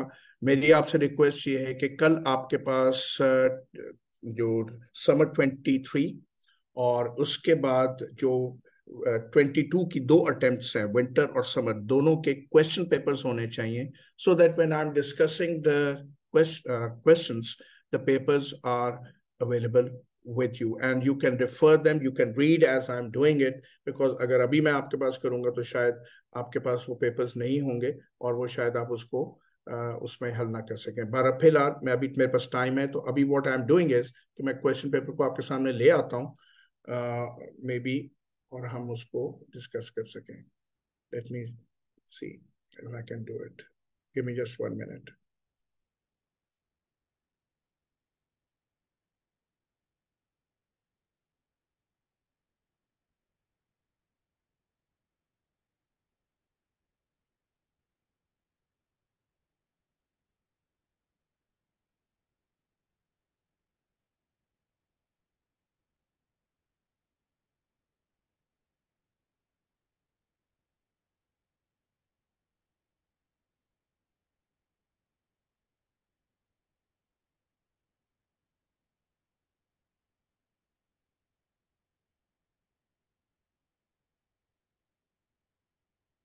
All right.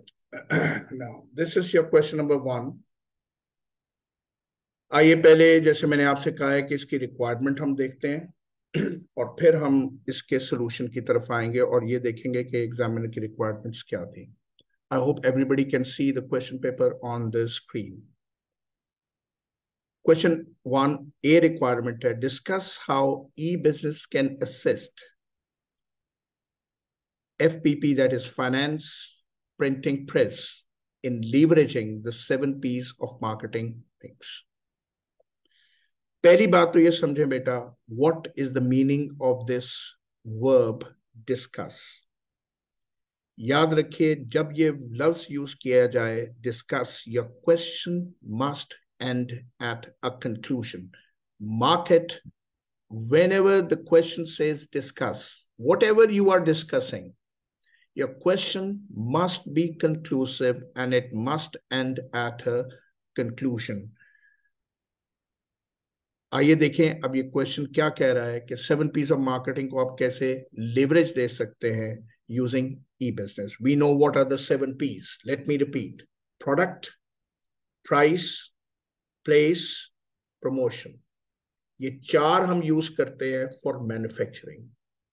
सर्विसेज के लिए इसमें 3 और ऐड हो जाते हैं. That is people, processes and physical evidence. यहां जो हमारे पास एक कंपनी आ रही है ये एक service industry. So therefore we are talking about 7 P's. हमें केस स्टडी में से ये ढूंढना है कि उसके ट्रेडिशनल मार्केटिंग पीस क्या थे और फिर हमने देखना है कि जो ई बिजनेस है वो उन पीस को किस तरह इन्फ्लुएंस कर सकता है. आइए इस केस स्टडी को हम पहले लफ्ज से पढ़ रहे हैं. Be with me. Finance Printing Press is a specialist business publisher that commissions, prints, and distribute books on financial and business management. So this is a published house and is engaged in the distribution of those books. It is based in Cernica, a high-cost economy. ये आपके लिए एक important fact है कि जब आप ई business कर रहे हैं तो आप इस बाउंड्री को क्रॉस कर सकते हैं. इस वक्त ये कंपनी इस जगह पर काम कर रही है, बुक को प्रिंट कर रही है, पब्लिश कर रही है, which is a high cost economy. Where the printing works were established 50 years ago, 80% of the FPP sales are made through bookshops in Cernica. तो इस वक्त इसकी प्लेसमेंट क्या है? रिमेंबर मैं आपके साथ डिस्कस कर रहा हूं इसके ट्रेडिशनल मार्केटिंग पीस. इस वक्त इसकी प्लेसमेंट है थ्रू दीज बुक शॉप्स. तो नेचुरली हमारी जो प्राइस है उसमें प्रॉफिट मार्जिन जहां हमारा है तो वहां हम ये मार्जिन दे रहे हैं इन बुक शॉप्स को. अगर हम ई कॉमर्स पर चले जाएंगे तो हम डायरेक्ट सेलिंग पर चले जाएंगे और जब हम डायरेक्ट सेलिंग पर चले जाएंगे तो we'll be able to save this commission or margin which we were originally paying to these bookshops. So 80% of the FP sales are made through these bookshops in Cernica, where FP books are displayed in custom built display case specifically designed for FPP. तो इसकी placement, इसकी promotion क्या है? इसकी promotion displace किस तरह हो रहे हैं कि वो वहां पर कस्टम मेड है जिसके अंदर वो बुक्स को डिस्प्ले किया जा रहा है. The remaining 20% of his sales are generated through mail order or via full page display advertisements in magazines and journals. ये इसकी ट्रेडिशनल प्रमोशन स्ट्रैटेजी है कि वो फुल पेज डिस्प्लेस देते हैं, एडवर्टाइजमेंट देते हैं इन मैगजीन्स एंड जर्नल्स. हमने ये देखना है कि ई कॉमर्स से हम इस प्रमोशनल स्ट्रैटेजी में किस तरह इफेक्टिवनेस ला सकते हैं. तो हमें इस पैराग्राफ के अंदर कंपनी की प्लेसमेंट भी समझ आ गई. हमें इस पैराग्राफ के अंदर कंपनी की प्रमोशनल स्ट्रैटेजी ट्रेडिशन जो यूज कर रहे हैं वो भी आ गई. हमने इसका इफेक्ट बताना है ई कॉमर्स का ऑन दिस.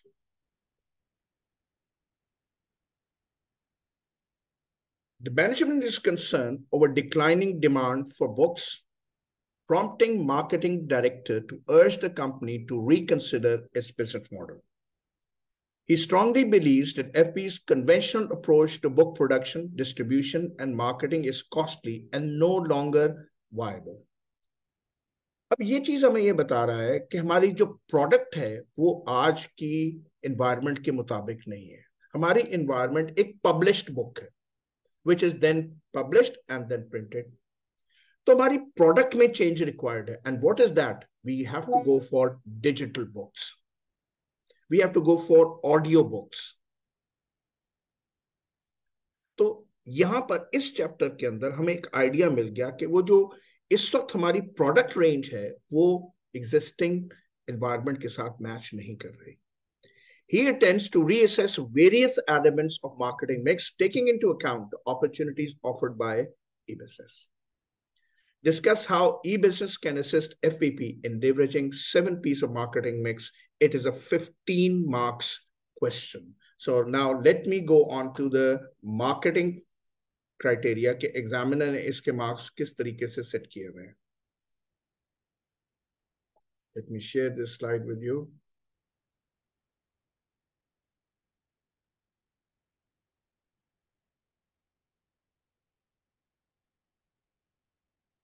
अब बेटा अगर आप इसके मार्किंग क्राइटेरिया को देखें तो एग्जामिनर ने 7 P's 2 मार्क्स दिए हैं ऑन डिस्कसिंग ईच, और कंक्लूजन के उसने 1 मार्क दिए हैं. That is to complete the verb discuss. तो हमें एक आसानी से असल में 7 P's, अब मार्क्स किधर है 15 में से? नेचुरली यहां पर 1 मार्क, अब आपने याद रखना है हमेशा कंक्लूजन का 1 मार्क है. We are left with 14. Now it's so easy to understand that ये 14 marks किस तरह डिस्ट्रीब्यूट हो रहे हैं? 7 P's to each. आइए जरा आप देखें कि इसका इफेक्ट किस तरीके से है. प्रोडक्ट पर इसका क्या इफेक्ट हो रहा है? बेटा पहला जो इफेक्ट इसका हो रहा है, that is the product can be customized and potential replacement of existing products. ई-बिजनेस का प्रोडक्ट पर होता है, the products become more customised. मसलन मैं इस केस स्टडी से हट के आपको समझा रहा हूं व्हाट इज कस्टमाइजेशन. पहले गारमेंट इंडस्ट्री में एक गारमेंट स्टिच करके स्टोर्स पे रख दिया जाता था और फिर कस्टमर वेट किया जाता था कि वो आएगा और उस प्रोडक्ट को खरीदेगा अगर उसे वो प्रोडक्ट पसंद आती है. Now what is customization? Customization है कि हम ऑनलाइन जाते हैं, कस्टमर उस प्रोडक्ट को खुद सेलेक्ट करता है, अपने स्पेक्स देता है, फैब्रिक सेलेक्ट करता है, स्टाइल सेलेक्ट करता है, और फिर हम एंड प्रोडक्ट उसके मुताबिक कस्टमाइज कर देते हैं. आप आगे जाके एक इसी क्वेश्चन के अंदर सीखेंगे push strategy and pull strategy. जब हम कस्टमाइजेशन की तरफ चले जाते हैं तो now this is the pull strategy. We're pulling the customer towards the product rather than pushing the product to the customer. So e-commerce का प्रोडक्ट पर पहला इफेक्ट क्या होता है बेटा? कस्टमाइजेशन. दूसरा, हम अपने ट्रेडिशनल प्रोडक्ट को रिप्लेस करते हैं, और आइए देखें वो रिप्लेसमेंट क्या है. और वो रिप्लेसमेंट है कि हम अपनी प्रोडक्ट ऑफरिंग को चेंज करेंगे इंक्लूडिंग द ई-बुक्स, और may be selling the audio books. उसके हम डिजिटल वर्जन्स लाएंगे बुक के, ई बुक्स लेकर आएंगे, और हम उसके ऑडियो बुक्स भी इसमें ला सकते हैं. प्लस एक जो और इफेक्ट होता है, and that is supplementing your product with services. एक टर्म हम यहाँ यूज करते हैं, ऑगमेंटेड प्रोडक्ट. ई कॉमर्स में हम अपनी प्रोडक्ट को ऑगमेंट कर देते हैं, स्ट्रेंथन कर देते हैं विद सप्लीमेंट्री सर्विसेज. तो फिर एक दफा सुनिए, ई कॉमर्स का प्रोडक्ट पर क्या इफेक्ट है? प्रोडक्ट कस्टमाइज हो जाती है, फिर प्रोबेबली प्रोडक्ट रिप्लेस हो जाती हैं with new range of product. जैसे यहां पर ट्रेडिशनल बुक्स रिप्लेस हो जाएंगी through e books, digital versions of books, then audio books, और फिर हम अपनी प्रोडक्ट्स को सप्लीमेंट कर देंगे थ्रू अदर फीचर्स. लाइक हम अपनी प्रोडक्ट्स को सप्लीमेंट कर सकते हैं by providing additional case studies, by providing them with additional exercises, their solutions, their simulations, as in the case of management books. तो एक्चुअली हम अपनी प्रोडक्ट को सप्लीमेंट कर रहे हैं विद ऑगमेंट कर रहे हैं विद एडिशनल सर्विसेज। तो नेक्स्ट केस स्टडी के लिए प्रिपेयर हो, ई कॉमर्स का प्रोडक्ट पर क्या इफेक्ट है। हमने यहाँ 2 मार्क्स स्कोर करने हैं। अब 2 मार्क्स के लिए हमें इस सारी चीजों को कवर करना है। Customization, then replacement of the traditional products with more other range of products like ebooks, then audiobooks, and then supplementing it with services. अगर आप ये कॉन्सेप्ट को जहन में रखेंगे कि हम इसमें डिजिटल प्रोडक्ट्स लेकर आते हैं, उसको सप्लीमेंट करते हैं सर्विसेज में, तो अगली केस स्टडी भी आपको हैंडल करने में आसान होगी।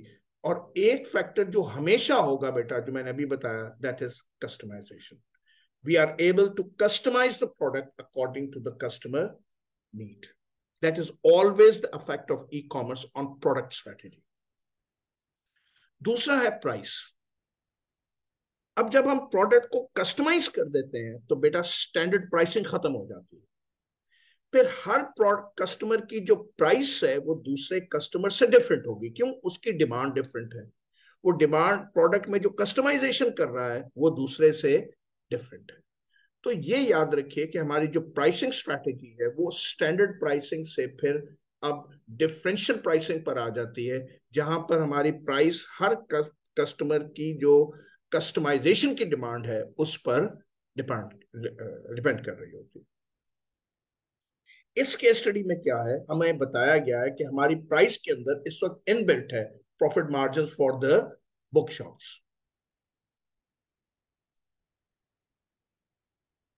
तो जब हम यहां पर, तो इस वक्त profit margin for the book shops है।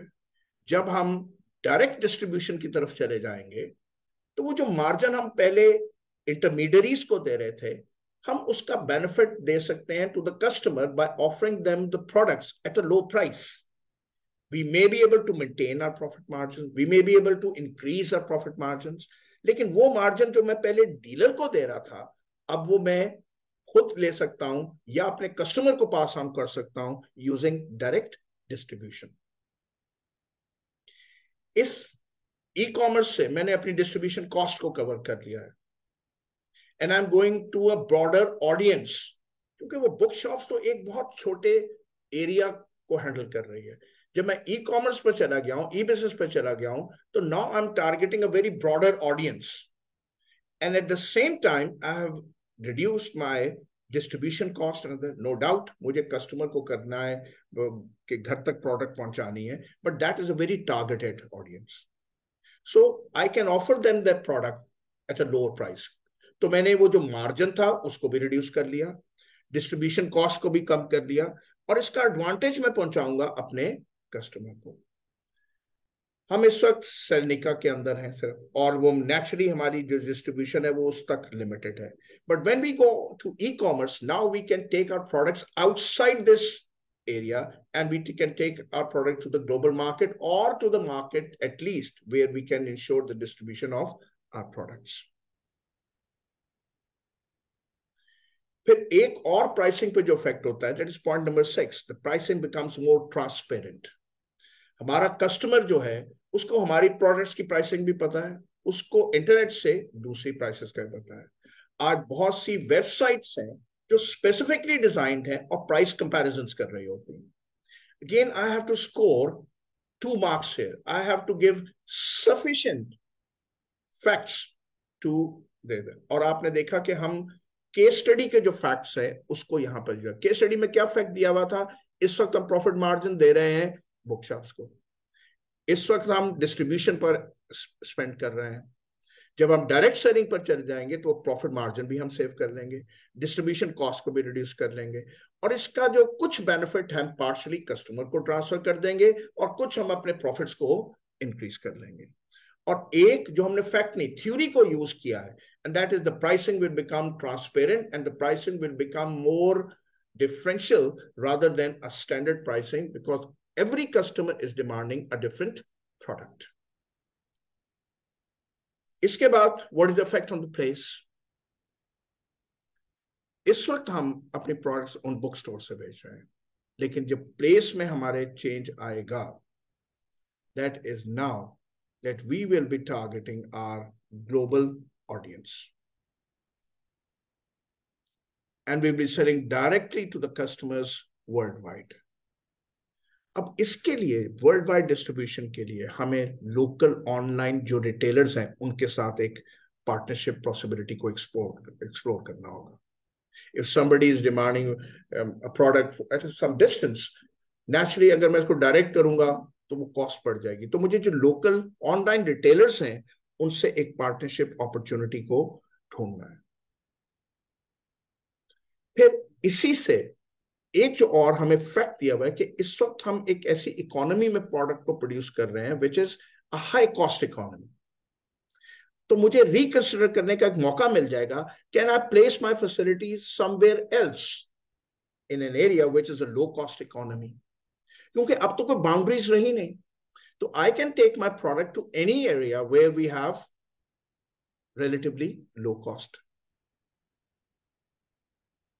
तो मैं इस हाई कॉस्ट इकोनॉमी से लेकर लो कॉस्ट इकोनॉमी के अंदर जा सकता हूं. Then you have effect on the promotion.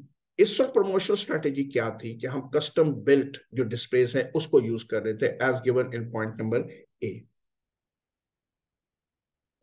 और दूसरा, अब हम जो ई मार्केटिंग में प्रमोशनल स्ट्रेटेजी यूज कर सकते हैं, that is we can go for digital marketing channels, we can use search engines, we can use the social media, online advertising.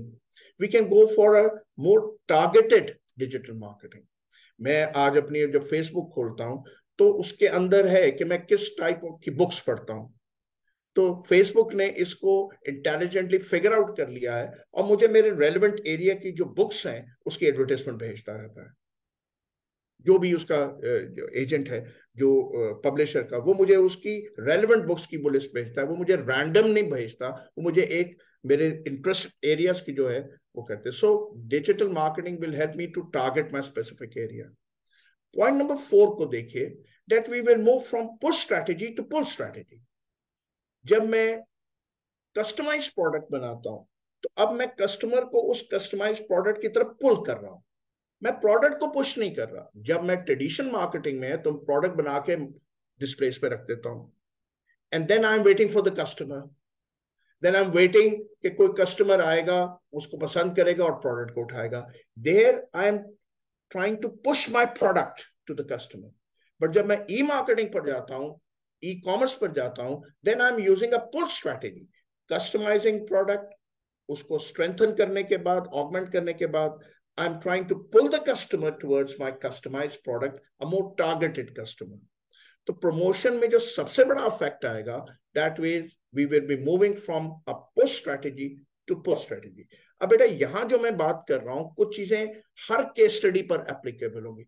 जब भी ई बिजनेस यूज हो रहा है तो हम मूव करते हैं from a push model to a pull model. हम अपने इंटरमीडियरीज को रिमूव कर देते हैं, डायरेक्ट सेलिंग की तरफ चले जाते हैं. प्रोडक्ट्स कस्टमाइज हो जाती हैं, प्रोडक्ट्स ग्लोबलाइज हो जाती हैं, प्राइसिंग स्टैंडर्ड प्राइसिंग से निकल कर डिफरेंशियल प्राइसिंग पर आ जाती हैं, प्राइसिंग ट्रांसपेरेंट हो जाती हैं. Try to learn those concepts which are common in every case, although यहां पर हम एक स्पेसिफिक केस स्टडी को सॉल्व कर रहे हैं. इसके बाद पीपल पर इफेक्ट क्या होगा. अब हमें वो ट्रेडिशनल मार्केटिंग सेल्स पर्सन नहीं चाहिए. हमें चाहिए वो प्रोफेशनल्स जो एक्सपर्ट हैं इन ई कॉमर्स, इन डिजिटल मार्केटिंग. हमें वो एक्सपर्ट चाहिए जो अच्छे डेवलपर्स हैं, डिजिटल मार्केटर्स हैं, कस्टमर सपोर्ट में हैं और ऑनलाइन सेल्स चैनल्स पर के एक्सपर्ट्स हैं. हमें ऐसे लोग चाहिए जो हमें इफेक्टिव बिजनेस डिजिटल मार्केटिंग से. तो जो पीपल रिक्वायरमेंट है ऑर्गेनाइजेशन के अंदर वो बहुत चेंज हो जाएगी. जो स्किल्स रिक्वायरमेंट है हमारी मार्केटिंग के लिए वो डिफरेंट. हमें वो ट्रेडिशनल सेल्स ऑफिसर्स नहीं चाहिए. हमें लोग चाहिए जो कि डिजिटल मार्केटिंग में, कस्टमर सपोर्ट में, ई कॉमर्स में स्पेशल चाहिए. हमें प्लेटफॉर्म डेवलपर्स चाहिए. अब ये जो चीजें मैं यहां डिस्कस कर रहा हूं आपके सामने, ये किसी भी केस स्टडी में एप्लीकेबल हो जाएंगी जो ई कॉमर्स की तरफ जा रहा है, जो ई बिजनेस की तरफ जा रहा है. Then processes. Now I can use this events to enhance my business process, to achieve reduction in my cost. Already हमने देखा कि जब मैंने डायरेक्ट सेलिंग पर चला गया तो हमारे प्रोसेसेस सिंप्लीफाई हो गए and we are saving certain cost. हम अपने बहुत से बिजनेस प्रोसेसेस को ऑटोमेट कर देंगे, like ordering system, payment system, shipping system, customer को फैसिलिटी देना कि वो अपने ऑर्डर्स को ट्रैक कर सकें। तो हम अपने प्रोसेसेस को ऑटोमेट कर पाएंगे। तो पीपल रिक्वायरमेंट भी चेंज हो गई, प्रोसेसेस भी ऑटोमेट हो गए। और पॉइंट नंबर 3 में ये है कि मैं अब डेटा एनालिटिक्स को यूज कर सकता हूं to understand my customer behaviour. मैं जो वेबसाइट क्रिएट कर रहा हूं वो इंटेलिजेंट वेबसाइट है, वो मुझे इंफॉर्मेशन दे रहा है विजिटर क्या ढूंढ रहा था, किस जगह पर जाके उसने मेरी वेबसाइट को एग्जिट किया, क्या क्या चीजें उसने विजिट की, और मैं उस सारे डेटा को एनालाइज करता हूं and I can use this data to understand the behaviour of my customer. तो 2 इफेक्ट होते हैं प्रोसेसेस पर, एक तो प्रोसेसेस ऑटोमेट हो जाते हैं, दूसरा इफेक्ट ये है कि मैं डेटा एनालिटिक्स टूल से I can have a better insight into the customer behaviour. And the last effect is the physical evidence. This will be a challenge, a big challenge. ये टेक्सटाइल इंडस्ट्री में भी है और इस industry में भी है। जब एक शख्स कपड़ा खरीदने जाता है तो कपड़े को छू कर महसूस करने की कोशिश करता है, कलर को देखकर महसूस करने की कोशिश करता है। बुक है तो वो बुक को खोलकर उसके सफ़े देखकर उसको महसूस करता है इसके अंदर क्या मटेरियल है। तो फिजिकल एविडेंस में ये हमारे लिए चैलेंज होगा कि वो कस्टमर उस प्रोडक्ट को फिजिकली एग्जामिन नहीं कर सकेगा, लेकिन हम कुछ हद तक इस चीज को सॉल्व कर सकते हैं। हम उसको वेबसाइट पर ले जाएं और उसको लुक इनसाइड फीचर अलाउ कर दें कि वो बुक का कुछ हिस्सा, may be 1 chapter, may be a part of a chapter, may be a topic, जो उसको वो स्टडी कर सके और उसको आइडिया मिल जाए कि इस बुक का तर्ज बयान क्या है। फिर इसी तरह एक और जो फिजिकल एविडेंस सर्विसेज में मिलता है, that is the customer reviews. आज हर जगह पर हो रहा है कि मैं प्रोडक्ट खरीदना चाहता हूं तो मैं प्रोडक्ट को देखकर साथ ही कस्टमर के रिव्यूज देखता हूं कि कस्टमर ने उस प्रोडक्ट को कैसे पाया। तो बेटा यहां पर मैंने आज ये पहला क्वेश्चन 2023 समर का उसको डिस्कस किया कि ई कॉमर्स का, अब देखिए वर्ब डिस्कस है, मैंने आपको बताया कि डिस्कस में 1 मार्क लाजमी है कंक्लूजन का, और वो कंक्लूजन अब यहां पर आ रहा है। वो जो सारे आपने 7 पॉइंट यहां किए हैं उसको समराइज कर दें और बताएं व्हाट इज द बेनिफिट। इस कंक्लूजन में आपका सारा फोकस होना चाहिए, what is the benefit ultimately that I will get through my e commerce. Don't repeat those points, but just focus on what is going to be the effect, what going to be the benefit to the company of that e-commerce. तो मुझे ये पता चल गया 15 marks मुझे कहां से मिलने हैं एक डिस्कशन का, 14 मार्क्स बचे हैं, 7 पीस हैं, 2 marks each. I have to give sufficient points to cover those 7 points. यहां पर मैं आज का सेशन अब वाइंड अप करूंगा। कल मैं यहीं से 2023 का जो समर का पेपर है इसको टेकअप करूंगा और फिर मैं एक्सटेंड करूंगा अपनी डिस्कशन को to the other papers of 2022 attempts. आप लोगों के अगर कोई क्वेश्चंस हो तो काइंडली वो कमेंट जो भी क्वेश्चन बॉक्स है उसके अंदर प्लेस कर दीजिए। I will ask the IT teams if they can pass on the questions to me so that before the session starts tomorrow I can address those questions specifically. Even after that, if you have some questions, you can put it up and we can go through those questions and we can give you the feedback on those questions. इंशाल्लाह कल आपसे second session में मुलाकात होगी। अल्लाह ताला आपको अपने हिफ्ज़ व अमान में रखे। खुदा हाफिज़। Assalamu alaikum. Dear students, we have completed the first of 3rd exam focus revision sessions of CFAP 3, Strategy and Performance Measurement. The material being used today would be shared using a link under the view of the session on Facebook page, ICAP.CS students. We would like to express our heartfelt gratitude for your unwavering dedication, knowledge, and tireless efforts in educating and guiding the students. Sir, thank you so much. The second CFAP 3 Strategy and Performance Measurement session will be conducted tomorrow from 6 p.m. to 9:30 p.m. Till then, take care and Allah Hafiz.